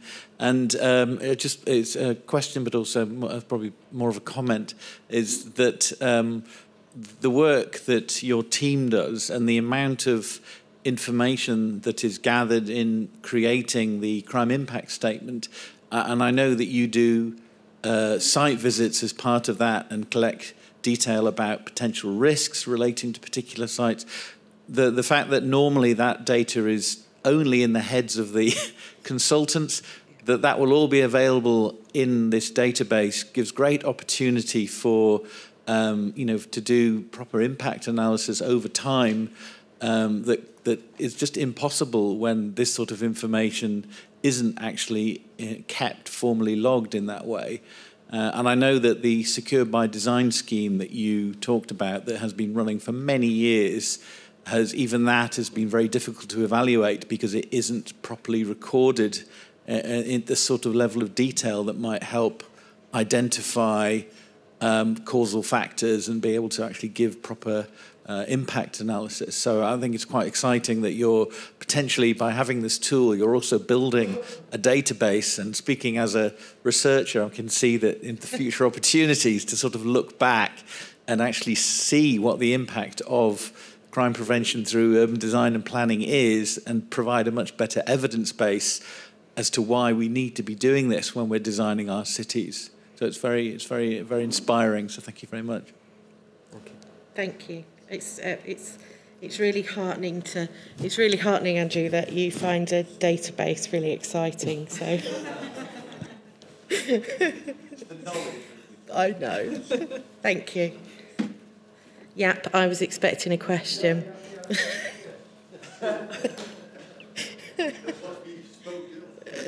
In your hotel. The deal. No, Julia and David, thanks very much for this presentation. Actually, what it could mean is that what the Americans call the foreseeability of crime. which is a topic that very often is not used in policies, but it can mean that if you do not take certain measures or protect certain, let's say, surroundings or developers, then in America you might sue those developers. I won't say that is a policy for Europe, but in my opinion, it holds, because it can also be a very costly problem if you do not take the right protective measures when building whatever. Because we have a couple of examples in the Netherlands of this costly, well, when you have a sort of crime impact statement also. When it's not used, you have firm arguments when you have those costs later on, and can say you didn't take protection measures and now we have a big financial problem. So that might be something to convince developers to actually take those preventive measures. I do not know if your system, I mean, already was mentioned, it's very difficult to think about costs, but that might be something to convince people to take those measures. Is there something in the system that you can build in the evaluation part of it? That's the question.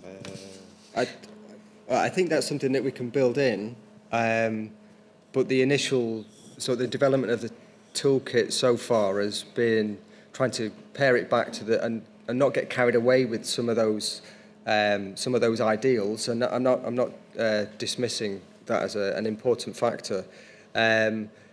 But we just needed to sort of pare it back to those core principles of having a mapping system, and then being able to self-analyze and review the impact that we do. But I think that is an important point, and it's something that we can hopefully build in. I think just to go further as well, that we're really keen to support the evidence base locally, nationally, internationally, that already exists for this work. And we know that there's a social and a financial cost to getting this wrong when it's not implemented in the first place. So as promised, the toolkit for design for security develops, and we learn from the development. I mean, we've already had some massive learning experiences, haven't we? As we learn ourselves, I think hopefully we'll be able to strengthen that database with sharing some of that knowledge and that data. So we'll work out over time how we can do that efficiently. And when we switch on the Promise toolkit, you know, if we switch it on next week, it's not a huge bank of information there at the minute, because historically all our information, all our projects is kept on a database. Yeah. So we've developed with LOBA, we've handed them a handful of projects. So each consultant has provided 5 projects from their job bag, so that when we do switch it on, we've got some information, because buildings and communities don't happen overnight. You know, that these can take 2, maybe 5 years to construction. So, you know, we've got a gap there of no data coming in and no self-reflection. So hopefully during this early initial period, we'll be able to use the initial 25 projects that are in the system and start the clock running then. And whilst that's happening, also start to feed in more historical projects, so that we can understand and start self-reflecting. Is that right? Yeah, that's right. Yeah. Yeah, just sort of a bit in response to you, Jaap, it relates to what I was talking about this morning in the new product development research. They quickly found that there isn't a single key reason why things are successful, and so they looked at correlation as opposed to causation, and then they have success factors. So projects that have X factor is more likely to be successful, and I think that's what's exciting about this, is we can start to say that projects that do this are more likely to have problems. So it's not quite at the polluter pays type being legally allowed to sue people, but it's certainly something that would start to give strong argument to saying we need to be enforcing this in Manchester, or, you know, that this needs to be strongly encouraged, because otherwise there's great cost to the police in dealing with the fallout. That's right.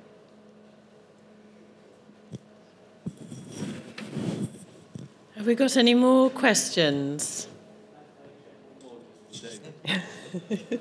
So you spoke very briefly earlier on about the sort of benefit of being able to explain new developments to your senior officers or other aspects of the police. Could you talk a bit more about the sort of strategic planning advantages that the system gives to the GMP as a force?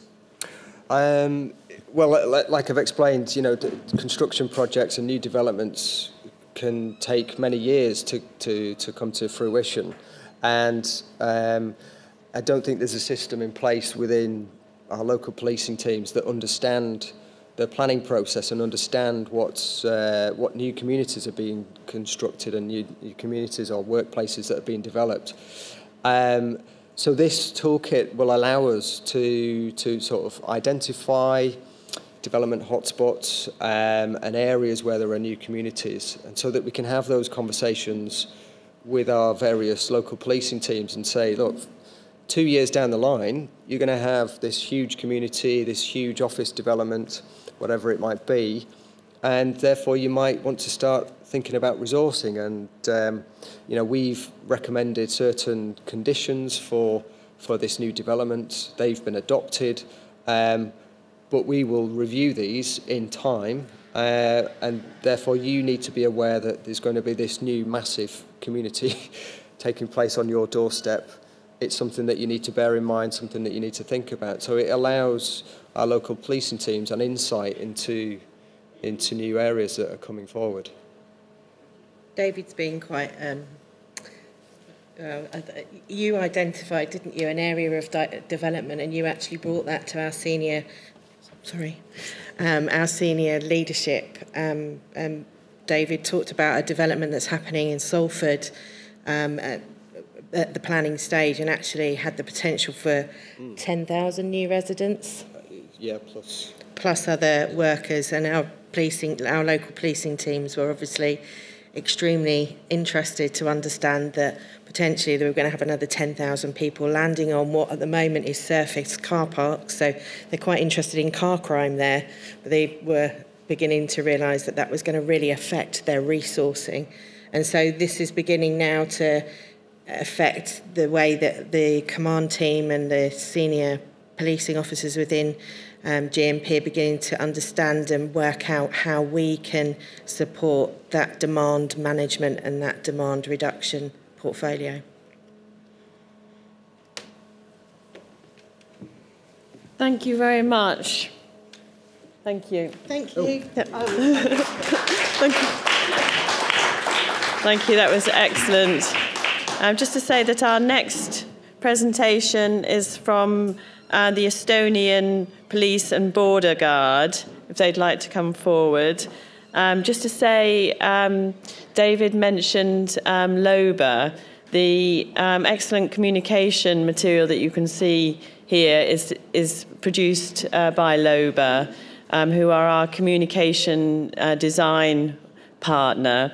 But just to say that LOBA also actually worked on some of the tools to actually support their development, and they worked particularly on the Promise tool. So that's where the input has come from the development of the Promise tool, which was one of our more technology-orientated outputs.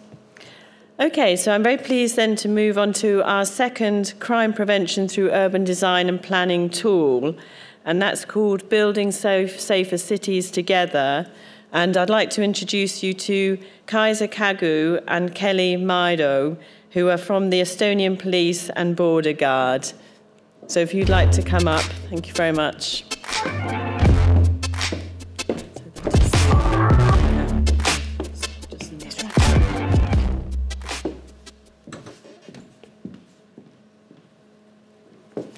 So hello everyone, my name is Kelly, and also I'm here with our project manager, Kaisa, who is sitting down there.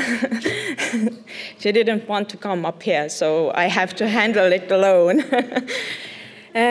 So yeah, I'm going to talk about our topic, which was building safer cities together. No, again, the same mistake. the problem. In the beginning, the main question was, what is security? After discussions and research, we agreed on one thing. Every human being perceives it differently. Some talk about traffic, some talk about environment, but our focus in the project is a safe and secure living environment for all the residents, and we will work we would work with the partners and communities to prevent different crimes. Mainly, this means that we need to develop a common approach within the Police and Border Guard Board for the development of safe living environments. So about the background, in the beginning of 21st century, there were this CCI process in 2000. After the process came together Police and Border Guard Board, different NGOs, local authorities, and national neighborhood watch umbrella organizations. And also it was a national thing. In the process were made CPTED manual for the police officers, which was meant for use to different work areas. The main aim was to help communicate with a wider audience of the users. There were community police officers, there were local authorities, and city design officials.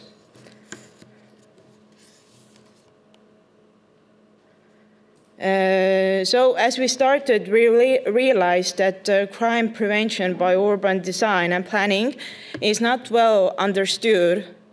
There remains no common understanding of the role of Estonian police with other urban design stakeholders within an effective integrated CPUDP strategy for urban development. So to become an expert partner in the planning process, the Estonian police needs to adopt a more professional crime prevention throughout urban design and planning expert role. Furthermore, there is a lack of communication between such as stakeholders. And also, while the legislation does not recommend that crime and security aspect be addressed in the planning process, it does not obligate planners to coordinate or consult with the police about the planning process. So consequently, urban design and planning does not currently take security aspect into account when they are assessing design. That leads us to the consequences where the police officers being led to deal with the consequences of poor design.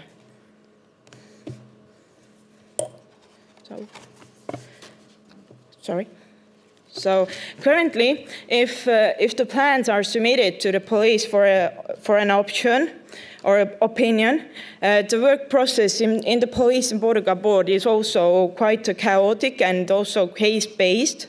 To become an expert partner in the planning process, the Estonian police needs to adopt a more professional crime prevention throughout urban design and planning expert role.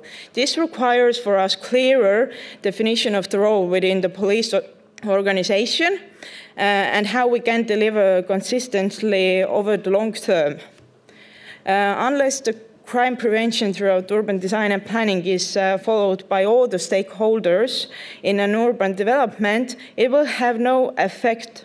Currently, while the Estonian police supports CPTED principles, this approach is not always endorsed by local planners or architects or development businesses also. So in our research, we found out that as the law does not require that development plans should be coordinated with the Police and Border Guard Board, then this cooperation is not made use of. We're pointed out that there should be some mandatory requirements for the local authorities to include a security expert for certain objects, and in the topic we should cooperate and raise awareness with the population. So the tool, we have three different ingredients in our tool. So there is a training program, policy guidance, and process protocol that enables the Estonian police to support the effective planning, design, and development of safe urban environment. So the tool needs to promote interdisciplinarity. There should be no extra bureaucracy and be easily accessible and also easy to use. So the first tool we created is a training program.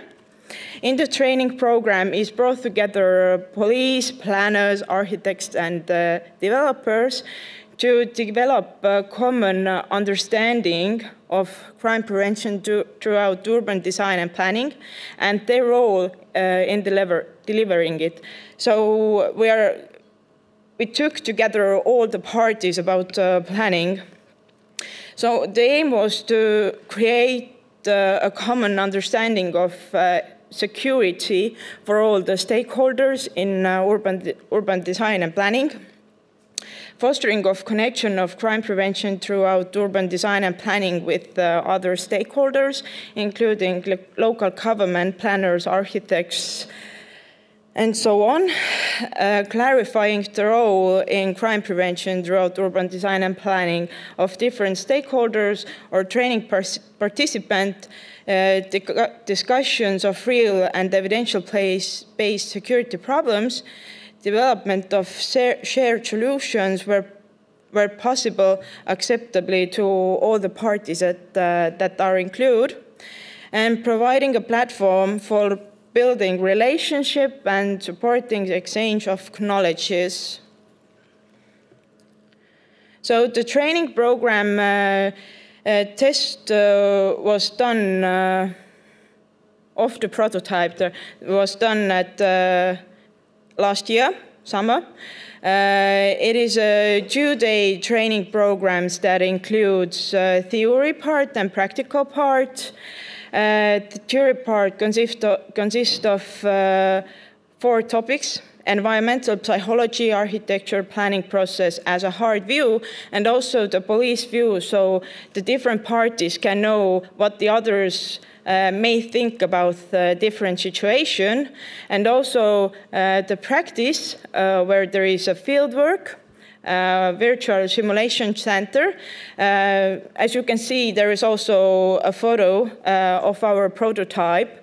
It's not picture, but really it is a program where you can go around, watch different places, and the aim is to show the architects and police together what they should do in this environment. And after that, there is different presentations. And the training program will start in January 2022.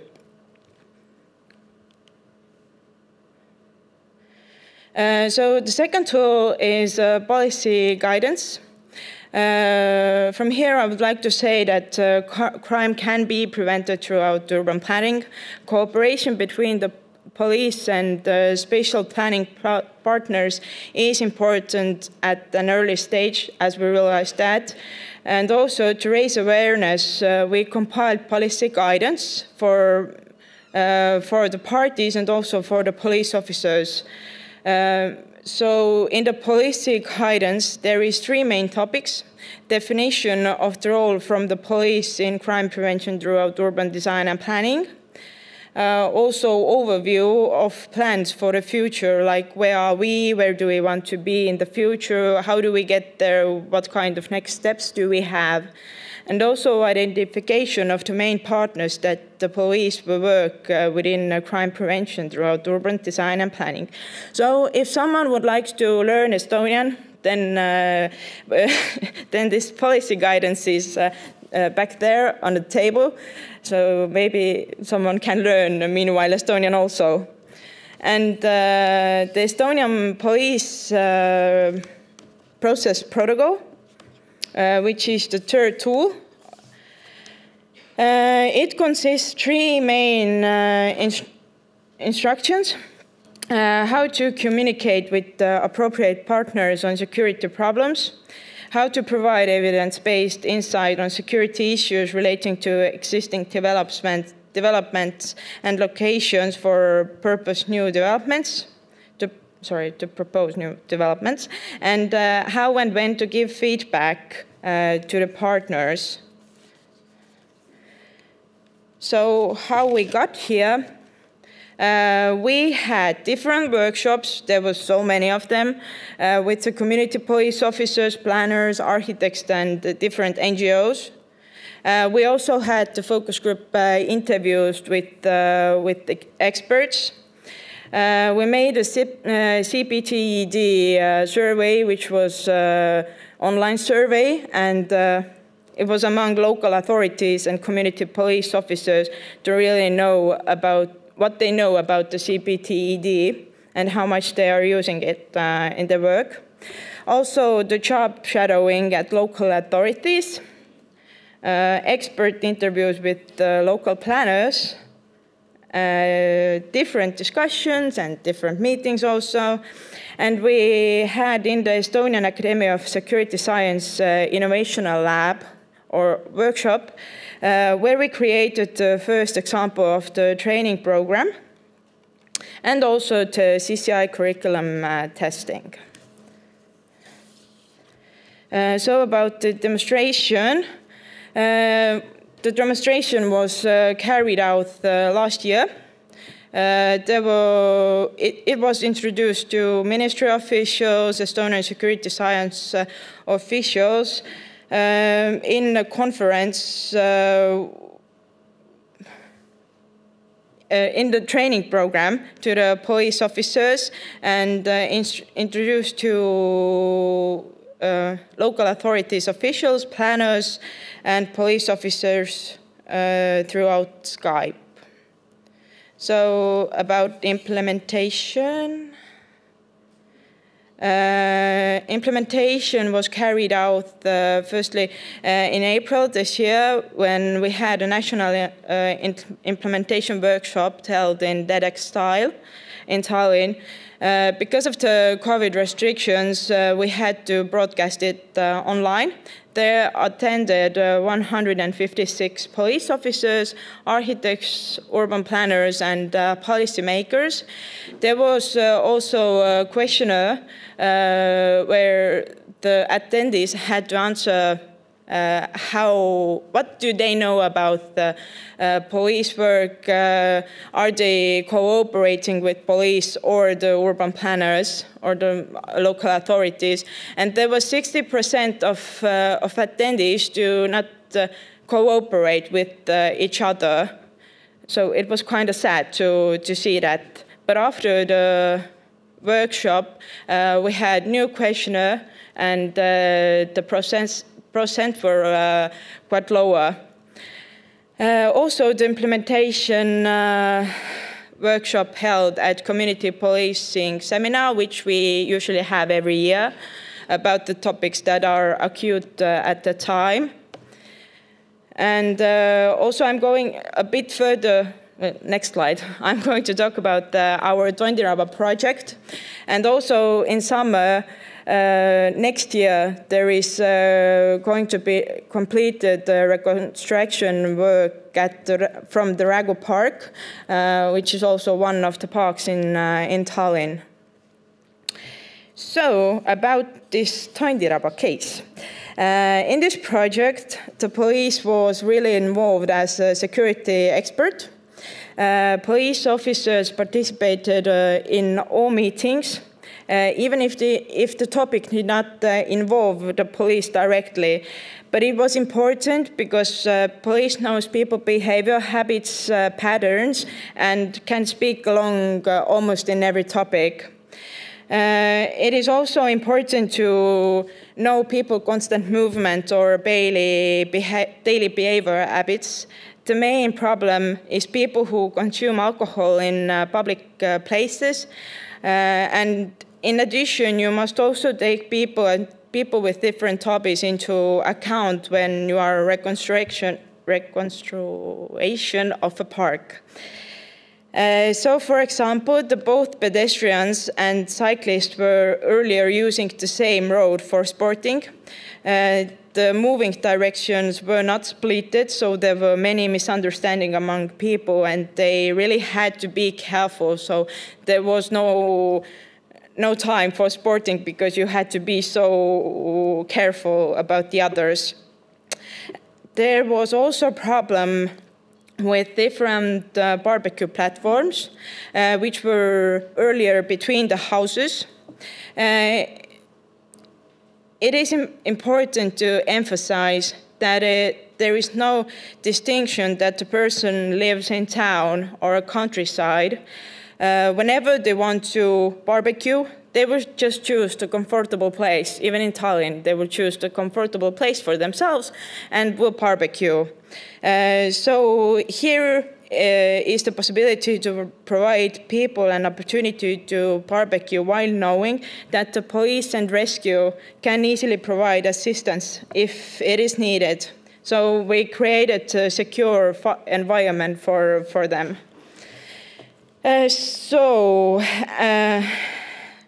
In this picture, as you can see, the various platforms are planned to close proximity to resistance buildings.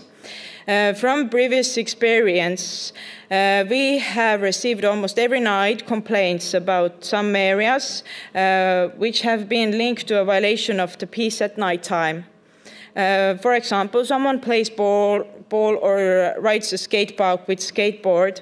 When the police usually gets there, it appeared that young people are just chilling and spending their time there without any violation of the law. So around the park were created so-called green area to suppress the noise from the park in order to reduce the disturbance to the nearby residents. This park is really meant for different community groups and their daily hobbies. As you can see in white, there are different things you can do in this park. And that allows each person to deal with their different hobbies. Would it be walking a dog, even maybe walking a cat, playing with children. There is also some kind of railway road where you can hang out. There you can play basketball, ride with the skateboard. Also there is gym, outdoor gyms. So here you can see the road where you can do running or cycling or walking, even hiking. So also in this topic, I would like to say that in Estonia, one of the simplest ways to make sense of ownership is considered to be installation of different cameras. But really, it does not hold off the offenses. The bum sees the camera and goes to another place to complete his or her work, or the aim of the work. However, it is great for a fact that the clear camera can show us who did something, who vandalized or stole something. But it is important to emphasize that the environment should already be proactive in itself. So also there were installed some of the individual cameras, but we had the room to put down some electricity cables in different places to install cameras in the need if there occurs any new problem. So yeah, that's all from me. Thank you for listening, and now it's the time for the questions.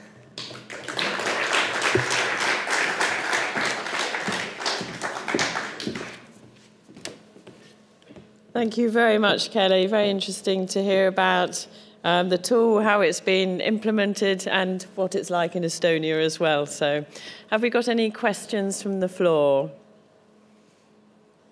Not the floor.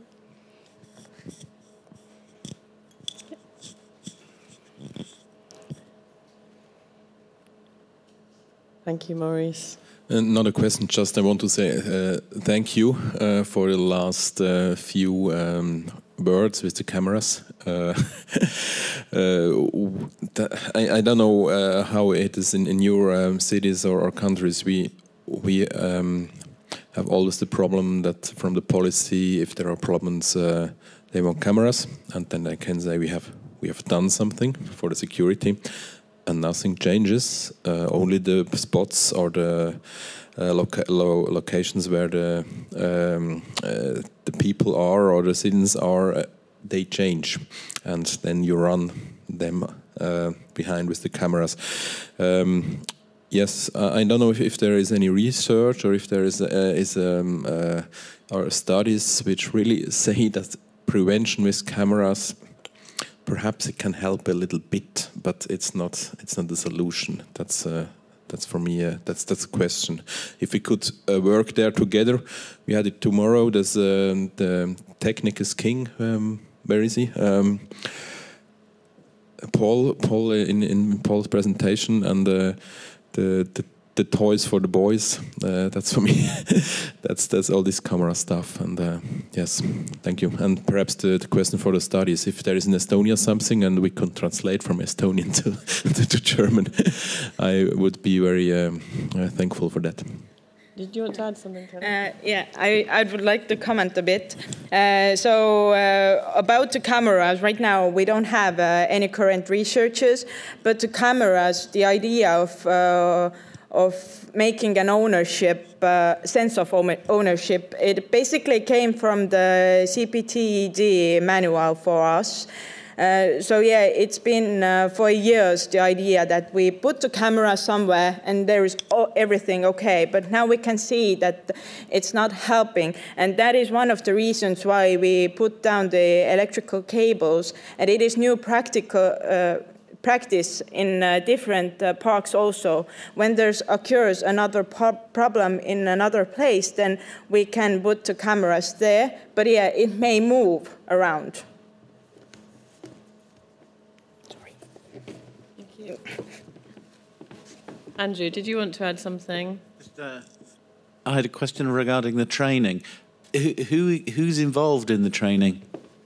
I mean, who is the training for? Is it just police officers, or is it also architects? And yeah, it's for the police officers, architects, planners, and training program is taking place together with them. Like for example, there are three police officers, 3 planners, 3 local authorities, 3. Some other experts over there. So yeah, it is important to know throughout this training program how the others think or work, what they are looking for, what they are seeing in this environment. So that is why we had the prototype also.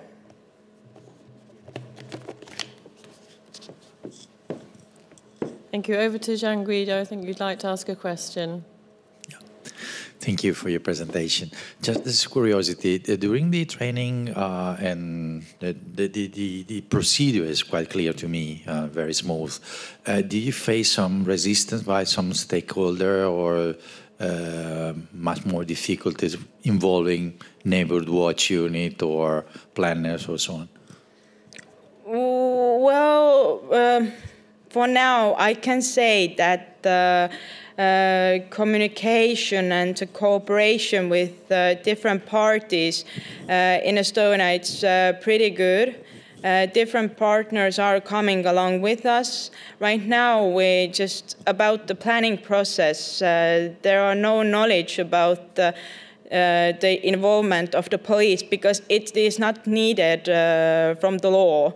And that's why we need to do ourselves more work to get in this process and to to be part of planning process for all the time. So yeah, right now we are having a bit rough time to be part of it, but there will be. I hope there is going to be a brighter future, and also the training program helps it because there are different parties, as I said already. Also, we included the police and Border Guard College, also the Estonian Academy of Arts, where are coming the future architects and urban planners, designers, and we are cooperating with them also to have this knowledge for the younger police officers also.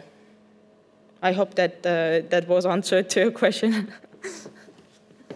Thank you very much. Has anyone else got any questions or want to make any final comments? Yeah, you don't want to say anything?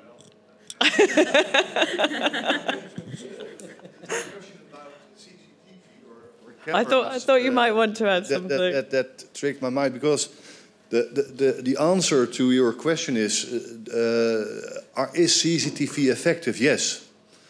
It depends on what locations it's being applied and with other interventions, of course, but especially on this topic on cameras and CCTV, there has been some very thorough research being done. And there are 2 recent systematic evaluations or reviews that clearly state that under circumstances, depending on what location CCTV is used, it is effective by a 18 or 19% or something like that. It's being done by Mr. Pizza in New York. I know he's the one who did and by David Farrington and colleagues. So if you are interested, I can send it to the LKA. Anyway, yes, it's effective. And the thing that's another myth that occurred on crime displacement. Crime moves to the corner, as we say. That's another myth, because there's also being, I think, around 3 or 4 very thorough systematic reviews that clearly state that crime displacement does occur, but never for 100%. There's always a net effect. So just from a knowledge base, that's what I wanted to at least to state, because very often there's lots of negative talk about cameras and about crime displacement, but very often it's the other way around. Thanks. Yes, that's right. The potential diffusion of benefits you can also have, and yep, you're quite right. So thank you very much to Kelly, and just to thank all the people that have presented today. I do appreciate that for many people they're having to present in English, which isn't their first language. I live in Germany, and I know it's one thing to talk to friends in a foreign language, but actually to present on stage to everyone, that isn't easy. So a warm round of applause to everybody that presented today. Thank you very much.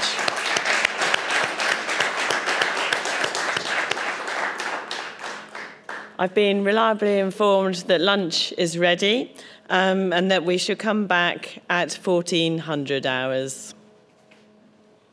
Thank you very much.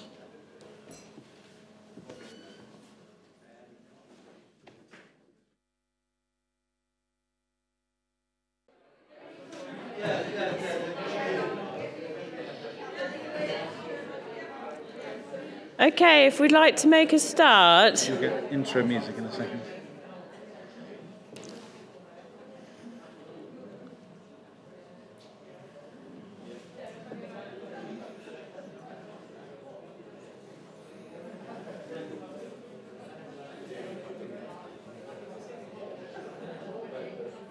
If we could have the introductory music, please.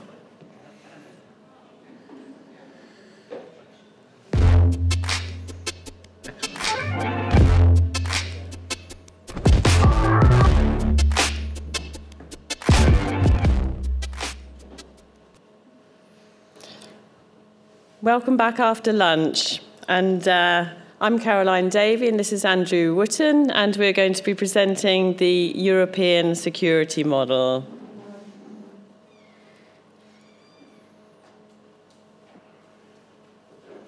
Have to wait for the slides. Okay.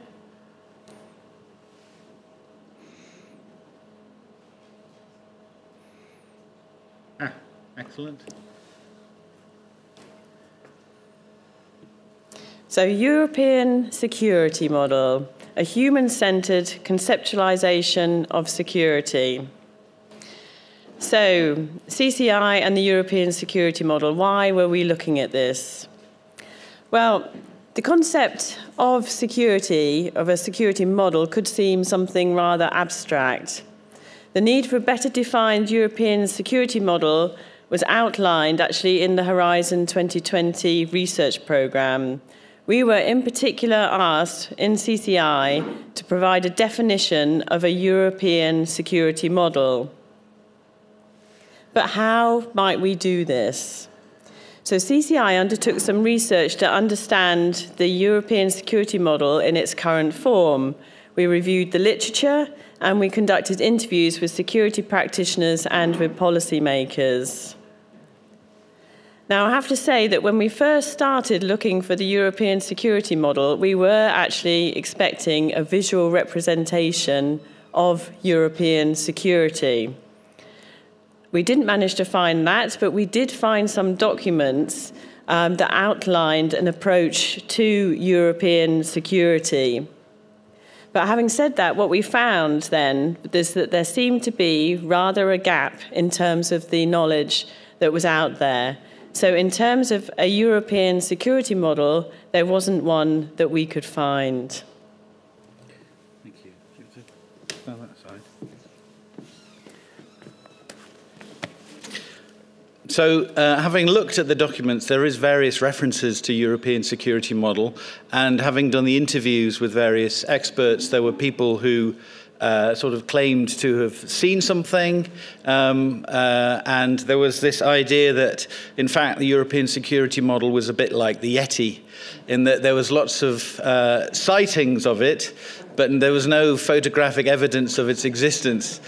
And it seems to have been something that's come through, it's come in and out of fashion, and it's been in certain policy documents over the years. But it is very much something that some people will claim that they've seen it, but they can't describe it.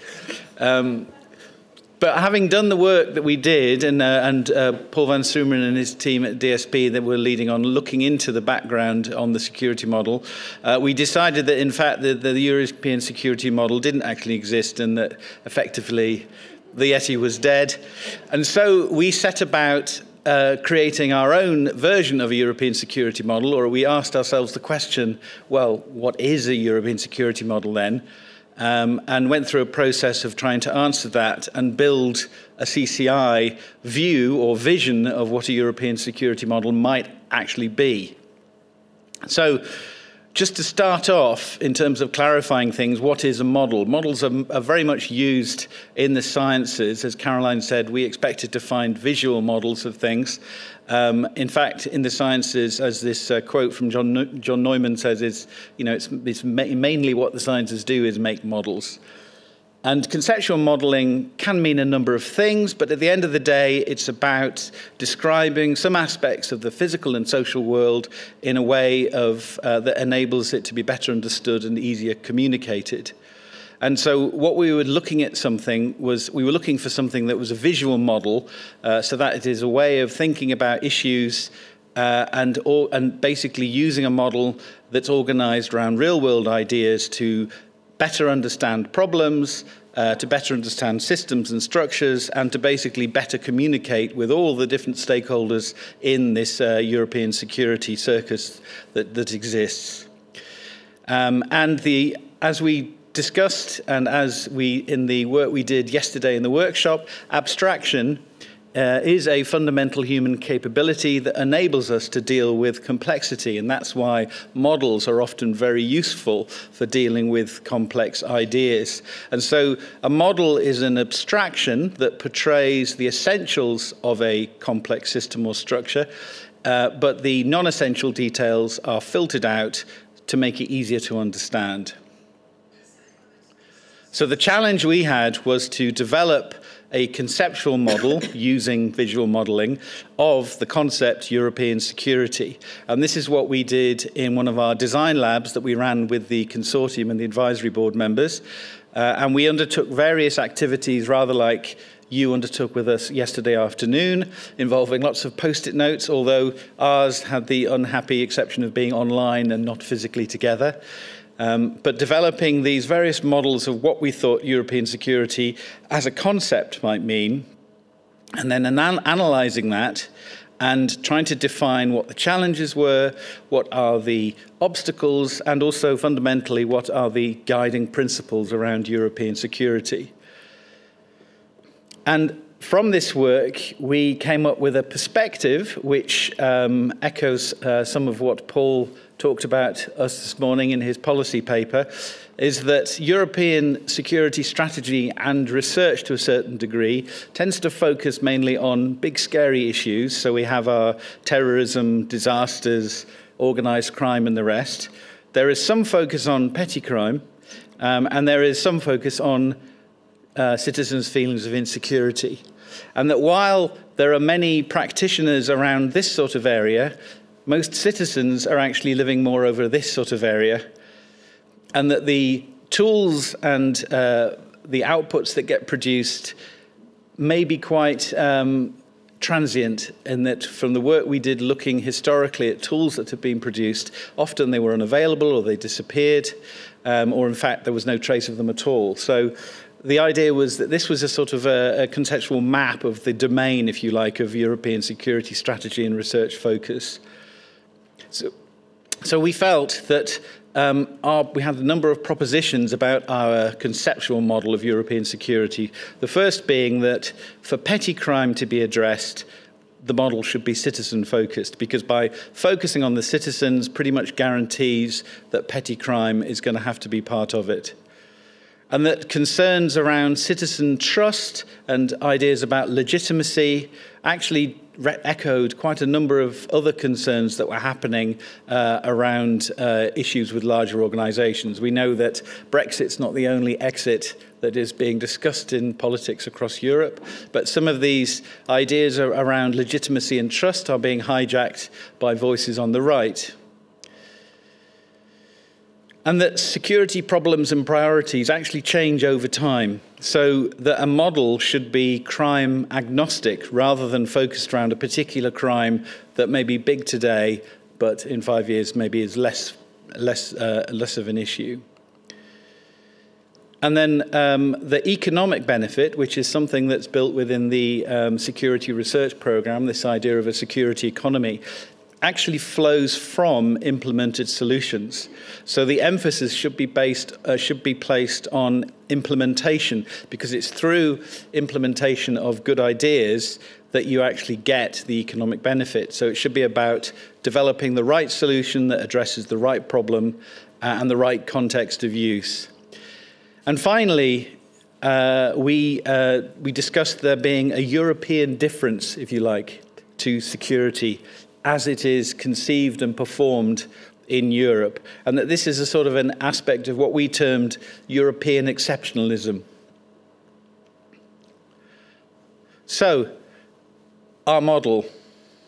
We start off at the base level with this idea of European values. There are European values talked about in many documents. They cover a whole range of different things. We have freedom, fundamental rights, democratic control, transparency and accountability, dialogue, equality, justice and the rule of law, truth and integrity, respect for ethics. I think it's very difficult to argue against these as being core European values. We added to this list this idea of European exceptionalism, the idea that there is a shared history or approach to Europe which is different from when you go east and different from when you go west in the States. So on these values, we suggest there are a number of what we call principles of European security. The central principle being citizen-centred. European security is citizen-centred. And by this we mean it's organized around human needs and priorities. The second principle is that it's transdisciplinary, so that it involves engaging with and working across multiple disciplines, seeking others' expertise and worldviews, valuing holistic approaches. The third principle being that it's preventative. So it's about prioritizing prevention. It's proactive, it's strategic and intelligent, and it's about preventing harm. The fourth principle is that it's collaborative. So it's about working together, engaging with partners, recognizing shared problems, goals, and interests, creating consortiums, partnerships, and teams. And the final principle is that it's what we called demonstrable or demonstrable. And by this we mean that it's evidence-based, it values the tested and the demonstrated, it's rational, it's analysis-driven, it's practical and context-appropriate, and it's evaluated. So on top of these values and principles, we identified that there was action that flowed from these principles. And the action could actually be attributed to various of these principles. So, for example, for the citizen-centered principle, we saw firstly the action being to understand citizen behavior and priorities and their perspective. So this means enabling improved understanding of citizens' experience, perceptions, behaviours to better address problems and create appropriate and acceptable solutions. The second action under the citizen-centred or on the citizen-centred principle was that it should promote and support community-based approaches so that European security enables and empowers European citizens to contribute to security. This includes supporting community-based initiatives in member states that attempt to co-opt citizens into the creation of their safer neighbourhoods. So on the transdisciplinary principle, we saw the first action as being to engage and benefit from all disciplines. So this is recognising the benefit of engaging a broad range of disciplines in tackling complex societal challenges and contexts and supporting transdisciplinary action. As Paul said earlier, security is not just a police role or a criminal justice role. And the second action here was to meaningfully engage with civil society. So valuing and ensuring genuine engagement with civil society in scoping and addressing security issues. And in the preventative principle, we saw the first action being to promote and support preventative approaches. So that means promoting proactive prevention activities and supporting the development of improved strategic capability in effective preventing security issues. And the second action being to identify emerging and future problems. So that's the foresight aspect of prevention. So developing an understanding of emerging problems and supporting development of appropriate preparedness for future challenges. And then over the collaborative principle, we saw the first action being to address problems across states. So recognize the shared nature of problems and goals, supporting problem solving across member states to address cross-border and transnational issues, supporting member states to work together to improve effectiveness in tackling common problems. The second action here being to share solutions across member states and agencies. So supporting the sharing of solutions across states and between the various agencies involved in creating security. And the third action here being to promote and support partnership working. So that's encouraging and enabling inter-organisational working, partnerships, collaborations to more effectively tackle security issues. And over the final principle, demonstrable, we saw the first action being to understand problems and context. So to support and enable improved systemic understanding and framing of problems through high-quality contextual research that provides real insight. This is something that came from CCI and the value of our LEAs in actually digging down and understanding their context and their needs. The second action being to prototype test with end users. So to maximize the feasibility, practicality, and acceptability of solutions through prototype testing with end users early and often, and thereby support implementation. And finally, to assess impact and share what works and why. So support practical assessment of policies, strategies, solutions to better understand what works, why it works, and to share it with the relevant practitioners and stakeholders. So what we had is a model where we have European values, which we see as being sort of cultural values of Europeans. And on these values, we have value-based principles. And above that, we have principle-based action.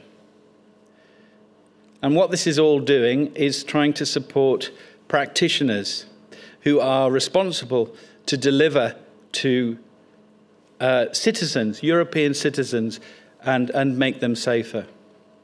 And when we looked at this model, we thought, okay, so this is a conceptual model of what European security is. What is the role of the Commission in this? So we thought about what the EC is for and how the EC is, how it is embodied, and we thought, well, the role of the Commission is to act as a guardian of what we slightly ironically termed the flame of enlightenment, of European enlightenment. So they're guardians of this flame of values.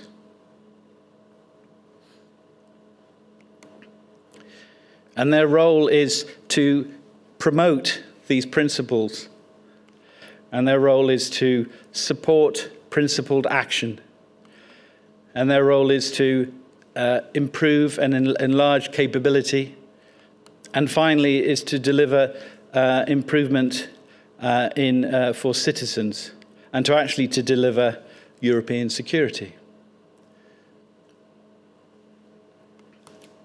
Caroline. Thank you very much. So this is a conceptual model of European security, and I hope you'll agree that it presents a coherent framework for European security strategies in the context of value-based principles and principle-based action. We would suggest that it allows for a structured, critical assessment of the breadth of security research and strategy, and that includes the European Security Research Programme. It provides a framework for future security research topics and areas, enabling a vision for security that engages with fundamental European values. And I think it also communicates the breadth of security policymaker and law enforcement roles and supports service and capability development. It raises questions, though, as to the appropriateness of security policy focusing on these narrow, high-profile risks while failing to address the broader issues that impact citizens' daily lives, so-called petty crime.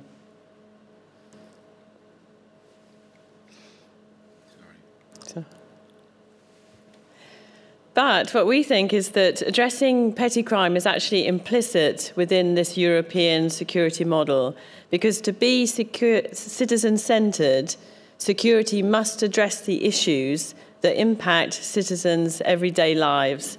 And this includes not only everyday crimes, but also citizens' feelings of insecurity.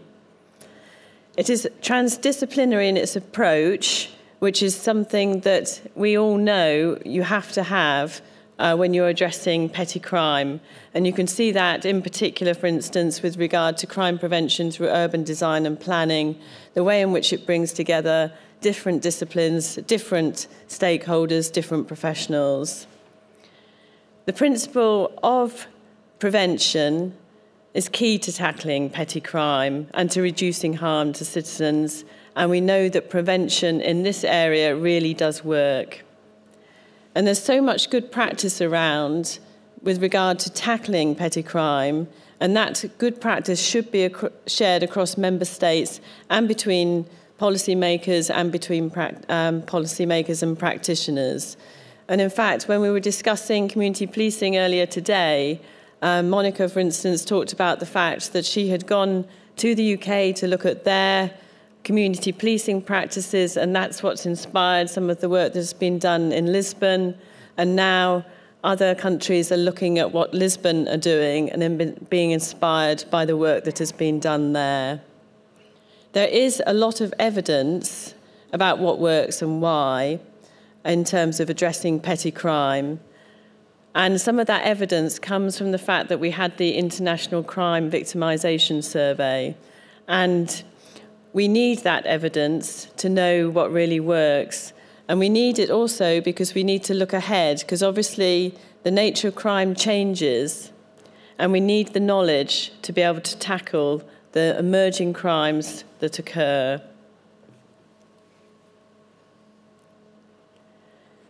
So that is the European security model. As you can see, it is a visual representation.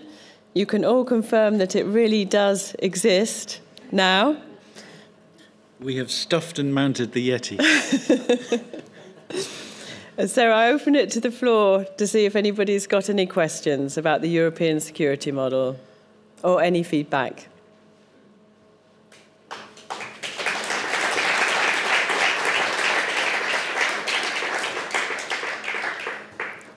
Please do. I don't think not yet. I'll do it in a second. I'm Günter Douwen from Campus Vesta, a training center here in Belgium for first responders.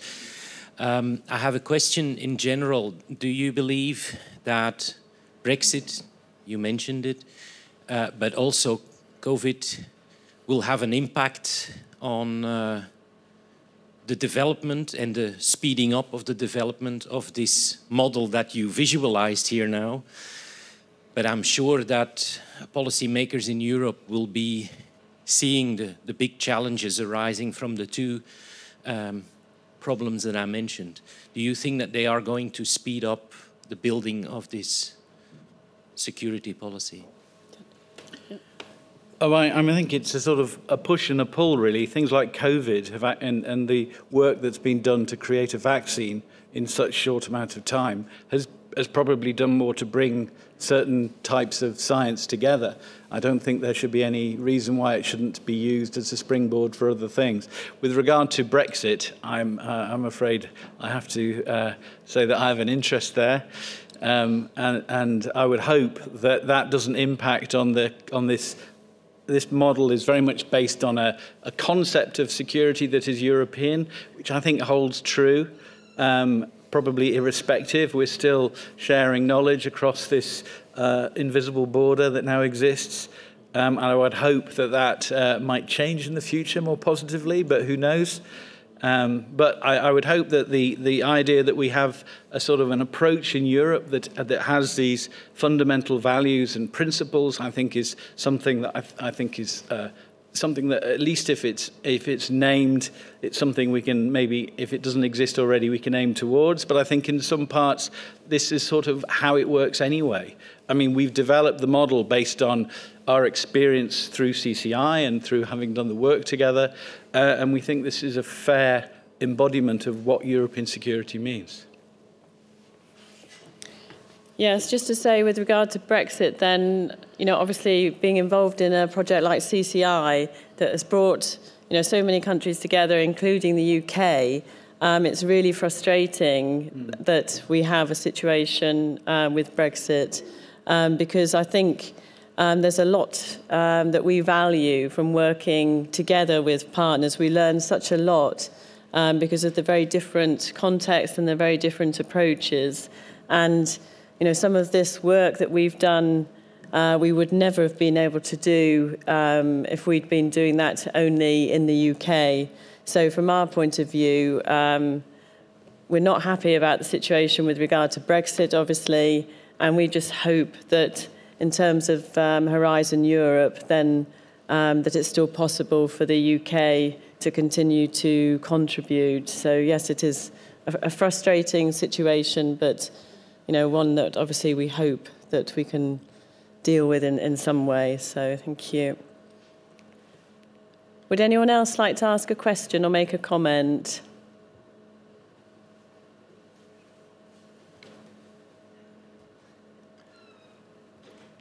No, no more comments. So there is a draft briefing around this that we will hand out. There will be one of the deliverables from CCI is a policy paper around the European security model. What we've done is created a draft briefing paper just for today to be able to share something with you, because we're aware there's a lot of information to try and retain or take home. So this sort of is a summary of what has been presented today, but we'd really welcome feedback. Feel free to email us or give us any of your feedback. In terms of a European security model, then obviously in this case, then we have aimed this at European security policymakers. And so whether it gets taken up will depend very much on how they receive it, whether it seems to hit some of the values or some of the challenges that they're facing. We very much hope that this is an interesting approach, and that all of you here will find some value in the work that we've done. Obviously, through the workshop that we did yesterday, you went through some of the workshop activity that we went through in order to create the model. And so what you'll find is that a lot of the values that were actually expressed yesterday, I think, are encaptured in this model. So I'm hoping that you will feel some affinity to the approach and to the values that are embodied within it.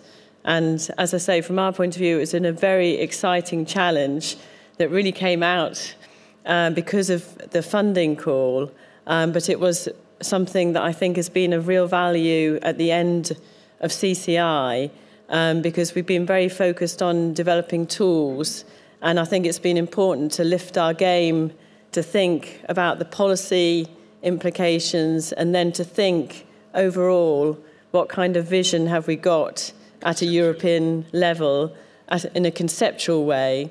And so we've been very pleased to be involved in developing this. So if there's no more questions... Oh, no, there is a question. It's the usual suspect. You'll need the microphone, yeah.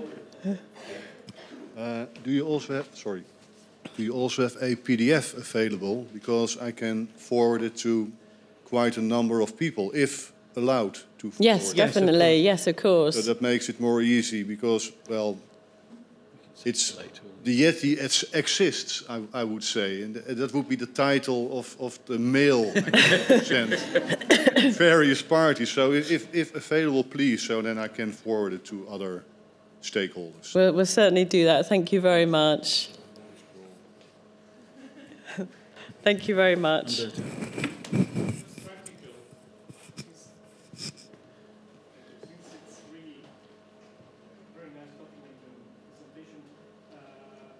Is there a microphone on? No? The light is right. Okay.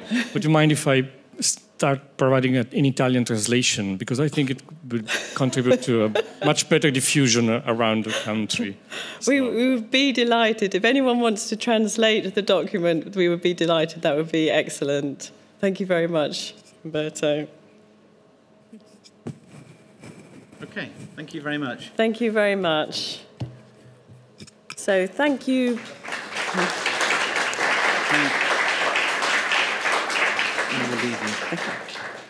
So thank you for all your questions.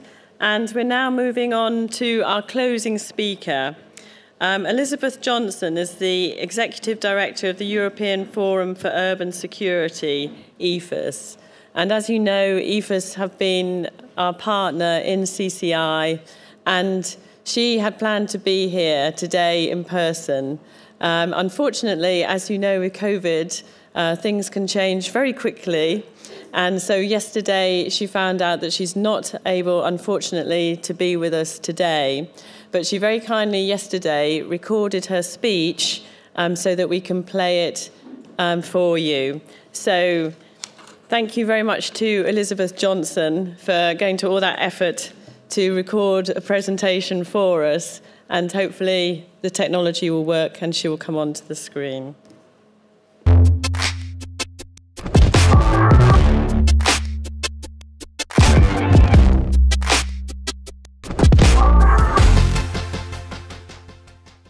I'm sorry I can't be with you. I thought until the very last minute I could try to make it work, but no schools this week in my family, so I had to stay home. Thank you, Caroline, for giving us the opportunity to speak at this closing session of the conference. And mostly thank you, Caroline, thank the University of Salford and the whole CCI Consortium for years of fruitful collaboration. My teammates and I, mostly Pilar Oreille and Oreille who's with you today, really enjoyed working with you on this project over the last 3 years.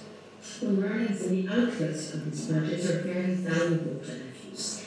And I'd like to offer just a few words, very briefly, of how we plan to take this forward and capitalize on these years of our common work.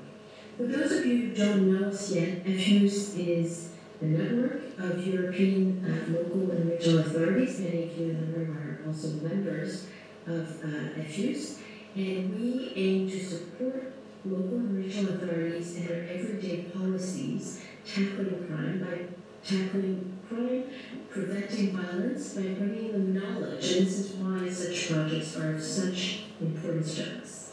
FUs aims to amplify the voices of local and regional authorities and highlight the unique position to understand citizens and residents' concerns. And this is something that I think is very fundamental to the project and to our objective. Of course, our mayors are tackling issues that are very visible, very dramatic, like a terrorist attack or even homicides.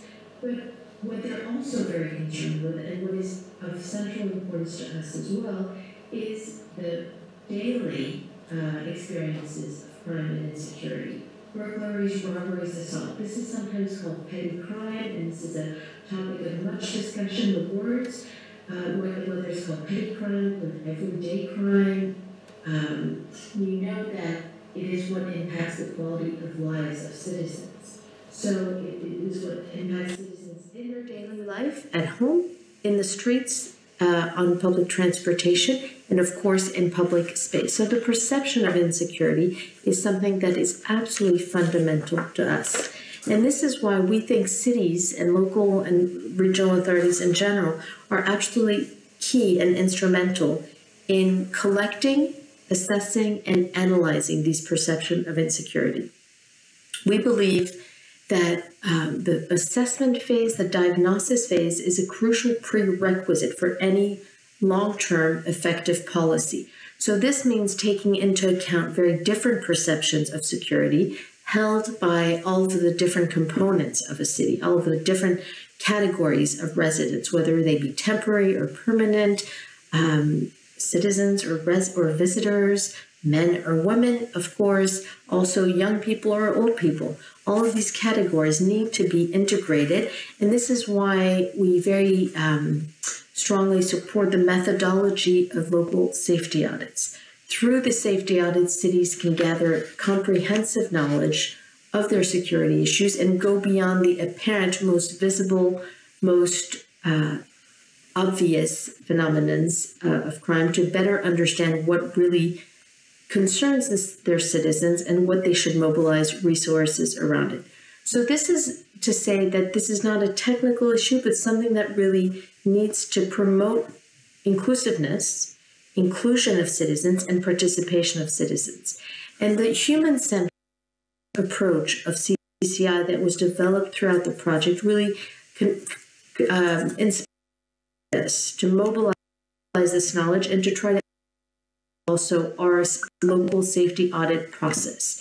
So I'm excited now that thanks to this project, thanks to this collaboration, we have a whole new range of tools that support the inclusion of local stakeholders and methods that also foster participative, which are really easier said than done.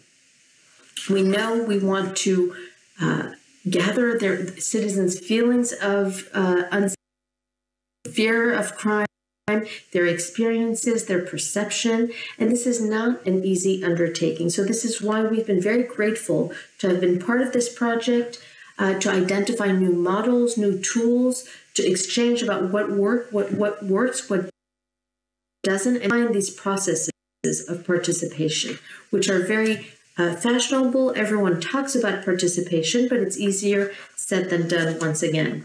We've really welcomed the opportunity to share the tools that were developed and discussed throughout the CCI project and throughout the 2 days of this final conference with our members. We've produced some fact sheets that are specifically for our members, fact sheets, practice sheets, and that we hope will continue to facilitate the transfer of tools between local and regional authorities. We know, for instance, that surveys are a really good method for understanding victimization, but they're very expensive and they're complicated to set up, and they're less relevant to understand citizens' feelings of insecurity. So we also need to complete them with more qualitative methodologies, more agile and qualitative. So we really want to continue at FUs to continue capitalizing on the tools that were developed by CCI partners, and to continue exploring qualitative methods and tools that our cities can use to better identify and tackle feelings of insecurity, to better be in touch with what preoccupies citizens that might not appear in official statistics, of course. So this exploration, this capitalization will take place through our trainings that FUs and the national forums organize, will take place through cooperation projects, will take place through probably other types of conferences and seminars like the one that is taking place today, and will also take place through interventions. I mentioned how we have these different cooperation projects where we can use these tools. And one of the projects that I wanted to just touch upon was the Project Icarus. So the Project Icarus is a very large scale, it's an H2020 European funded project that really bases itself on the premise that local stakeholders need to cooperate with citizens in producing knowledge and therefore actions to produce the most efficient outcomes. It's been in the working for a long time. It's the result of many different projects and conversations and research pieces coming together. One of these projects, of course, being CCI. And the Icarus project is not only about petty crime, it has one focus on petty crime, but also trafficking, organized crime, and radicalization. The idea is to respond to challenges that are met by all of our cities. First of all, the decline in confidence and trust of the public, of citizens in public institutions. So we know we need to reinforce locally based actors to foster citizen participation, to increase the buy-in that citizens will have in public policy. Second question, or second issue that all of our cities are facing are obviously drastic budget cuts in public service in general, in local authorities in particular, and the need to be more agile and more efficient with the funds that we have. The third sort of characteristic that led us to mobilize our forces around the Icarus project is the transient character of violence and crime, and the interconnectedness of cities that means that they're sharing their issues, they're sharing their problems, the trafficking of people or trafficking of drugs, and different violent behaviors are facilitated by the mobility. So we also need to pool our resources and share our knowledge in order to be more efficient in responding to this transient nature. And our main focus in Icarus, I think the guiding principle, and I think that the characteristic that I would like to really emphasize today, which is enabled by a lot of the work that we've done together in CCI is the idea of providing strategic foresight to cities, is the idea that cities need to reinforce their methodologies as well, to include anticipation, to enable their local directors of public safety, their crime prevention officers, of course, their local elected officials, to better understanding the current but also the upcoming security challenge, to better be ready to respond to emerging trends.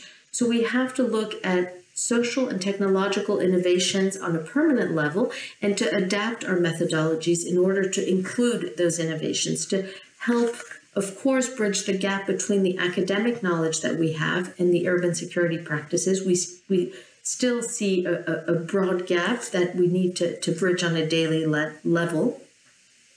And we need to improve also the dialogue and the processes of dialogue between groups which don't necessarily communicate very well within a local authority and which are necessary to work together. So the foresight, the culture of foresight and the culture of anticipation is something that we haven't achieved yet at all, I think, in our crime prevention or violence prevention community, but that we're striving towards. And I think the tools that were developed, many of the tools that were developed in those 3 years of work can really be used and tried and tested throughout Europe, and hopefully in different contexts also, to see how they can help us in this culture of anticipation and foresight.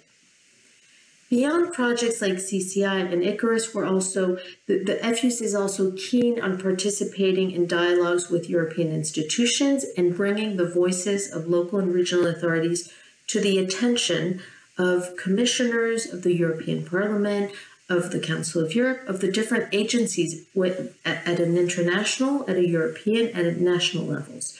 So we've also been coordinating the Partnership on Security in Public Spaces, which is a consultation mechanism that was set up by the European Union within the urban agenda for the EU, to better hear and to better exchange between Commission and local actors. So we've worked with a very broad range of cities, and we've worked with City of Madrid and City of Nice in coordinating this agenda, and hopefully developing some tools that can be useful also to your partnership, to all of our future actions. We've worked on measuring the impact of social cohesion on security, for instance, which I think is a key area of work for FUS and for the urban agenda. We've also worked on revising some of the guidance for architectural spatial design beyond the semantic discussions of whether it's SEPTED or security by design, how we better design public spaces to take into account violence, fear of crime, and feeling of security on a more positive notes.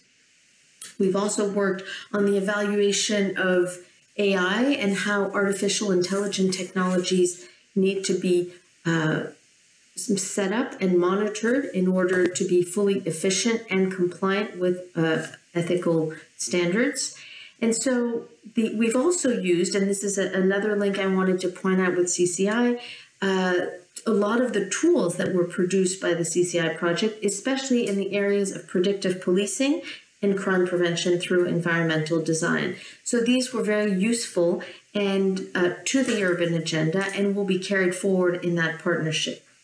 I also wanted to just very briefly say a word about the extended security model that Caroline and Andrew are presenting today, and I think it strongly aligns with FUS's work and with our philosophy in many ways. First of all, of course, because it's human or citizen-centered, and I think that's a key sort of philosophical approach or positioning that we want to share and support, is being focused on citizens and not focused on each institution that's delivering a part of security. It also supports our focus on prevention, of course, our focus on collaboration, our desire to share what works and sometimes what doesn't work, but to share practice between cities.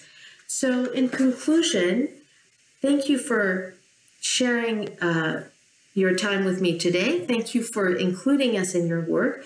The CCI project is coming to a close next month, but of course we'll continue working not only with the partners, but also using all those results and outputs, as I mentioned, nourishing projects, supporting local and regional authorities, but also promoting an inclusive, a sustainable, and a rights-based approach around citizens of security at a European level.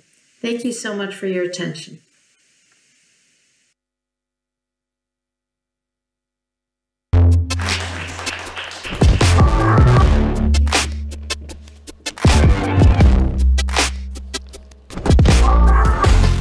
So thank you very much to Elizabeth, and it is a shame that she couldn't be with us today in person, but as she said, we are continuing very closely to work with EFAS, and EFAS have been obviously involved very strongly in this event and throughout CCI. So it's just left to me then to give a few closing remarks. I'd like to start by thanking my project officer for his support throughout CCI. His name is Marcus Walter, and he has supported me personally, and he has supported the whole consortium, and I'm very grateful to him. I'd also like to thank the CCI project consortium partners and the advisory board members. Andrew and I have really enjoyed coordinating this project and working with you all. This conference would not have been possible without our great organising team, comprising the Deutsche Präventionstag, EFAS and LOBA. I am so grateful for their positive attitude and their practical support in the face of, as you can imagine, multiple challenges, not least from COVID. Looking back on the past 36 months of CCI, it has been a long and sometimes challenging journey, thanks again to COVID. We started back in 2018 with research to understand the needs and requirements of our 6 LEA partners. We explored these findings, developing multiple concept ideas and directions, and then after extensive prototyping, 8 CCI tools were successfully produced. I'm so proud of what CCI has produced. As I hope you've had a chance to see, each tool is bespoke to the LEA that developed it. It's in their language, uses their branding, it addresses a specific problem of concern and functions in a way that fits their particular operational context. Using the CCI human-centered design approach, each tool was developed by the LEA for the LEA. Tools have been developed with the support of LOBA, and in particular with Catarina as design manager and her team back in Portugal, that they have managed to produce tools that are finished, well-designed products. And the tools have been demonstrated with their end users in their operational context. And I'm pleased to say that some have already been implemented. I think that CCI shows that effective tools and solutions addressing practical security issues can be developed and implemented with the right approach. We firmly believe that human-centered approach adopted by CCI is fundamental to its success. But we must remember, as Andrew outlined yesterday, design success requires a mindset, a particular attitude, a way of thinking and working. CCI's success is down to our great consortium members and how well we all work together. I mean, let's face it, CCI asked a lot from our LEA partners. They received a crash course in human-centered design, research and innovation, and had to follow a product design process to successfully develop their tools. This meant that LEAs had to undertake design research to look objectively at working practices in their organisation, to ask difficult questions, identify problems, and confront any organisational shortcomings that were revealed. Such critical reflection is not easy and may in fact be discouraged.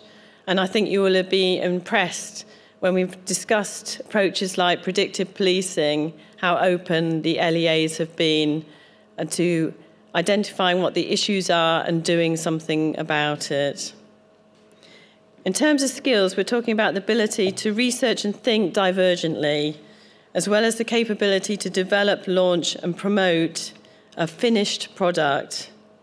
A product that will be acceptable and taken up because it meets end users' needs and is well designed. I hope that CCI partners have helped through CCI project to develop their skills and that they find their abilities useful in addressing problems in the future. I know that we've certainly learned a lot from working with you all in such a hands-on manner. Andrew and I are very grateful to the stamina and dedication of our research fellow, Dr. Dagmar Heinrich, in supporting the LEAs in this challenge and for supporting us too, of course. We're just putting the finishing touches to a series of bespoke web portals for each of the CCI tools. These will be shared with you in the next couple of weeks and will provide a platform from where you can download the tools, find out more about them, share them with colleagues, and discover more about their implementation. Finally, we would really value your feedback on this conference. To do this, please simply scan the QR code on the back of the conference programme.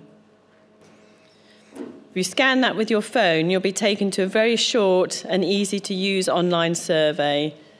We'd be very grateful for your help with this. So I will now finally close the Designing Security Futures conference. But before you leave, I do urge you all to take a few minutes to visit the various stands of the other EU projects exhibiting here today. Have a look at some of the excellent research being done before you go.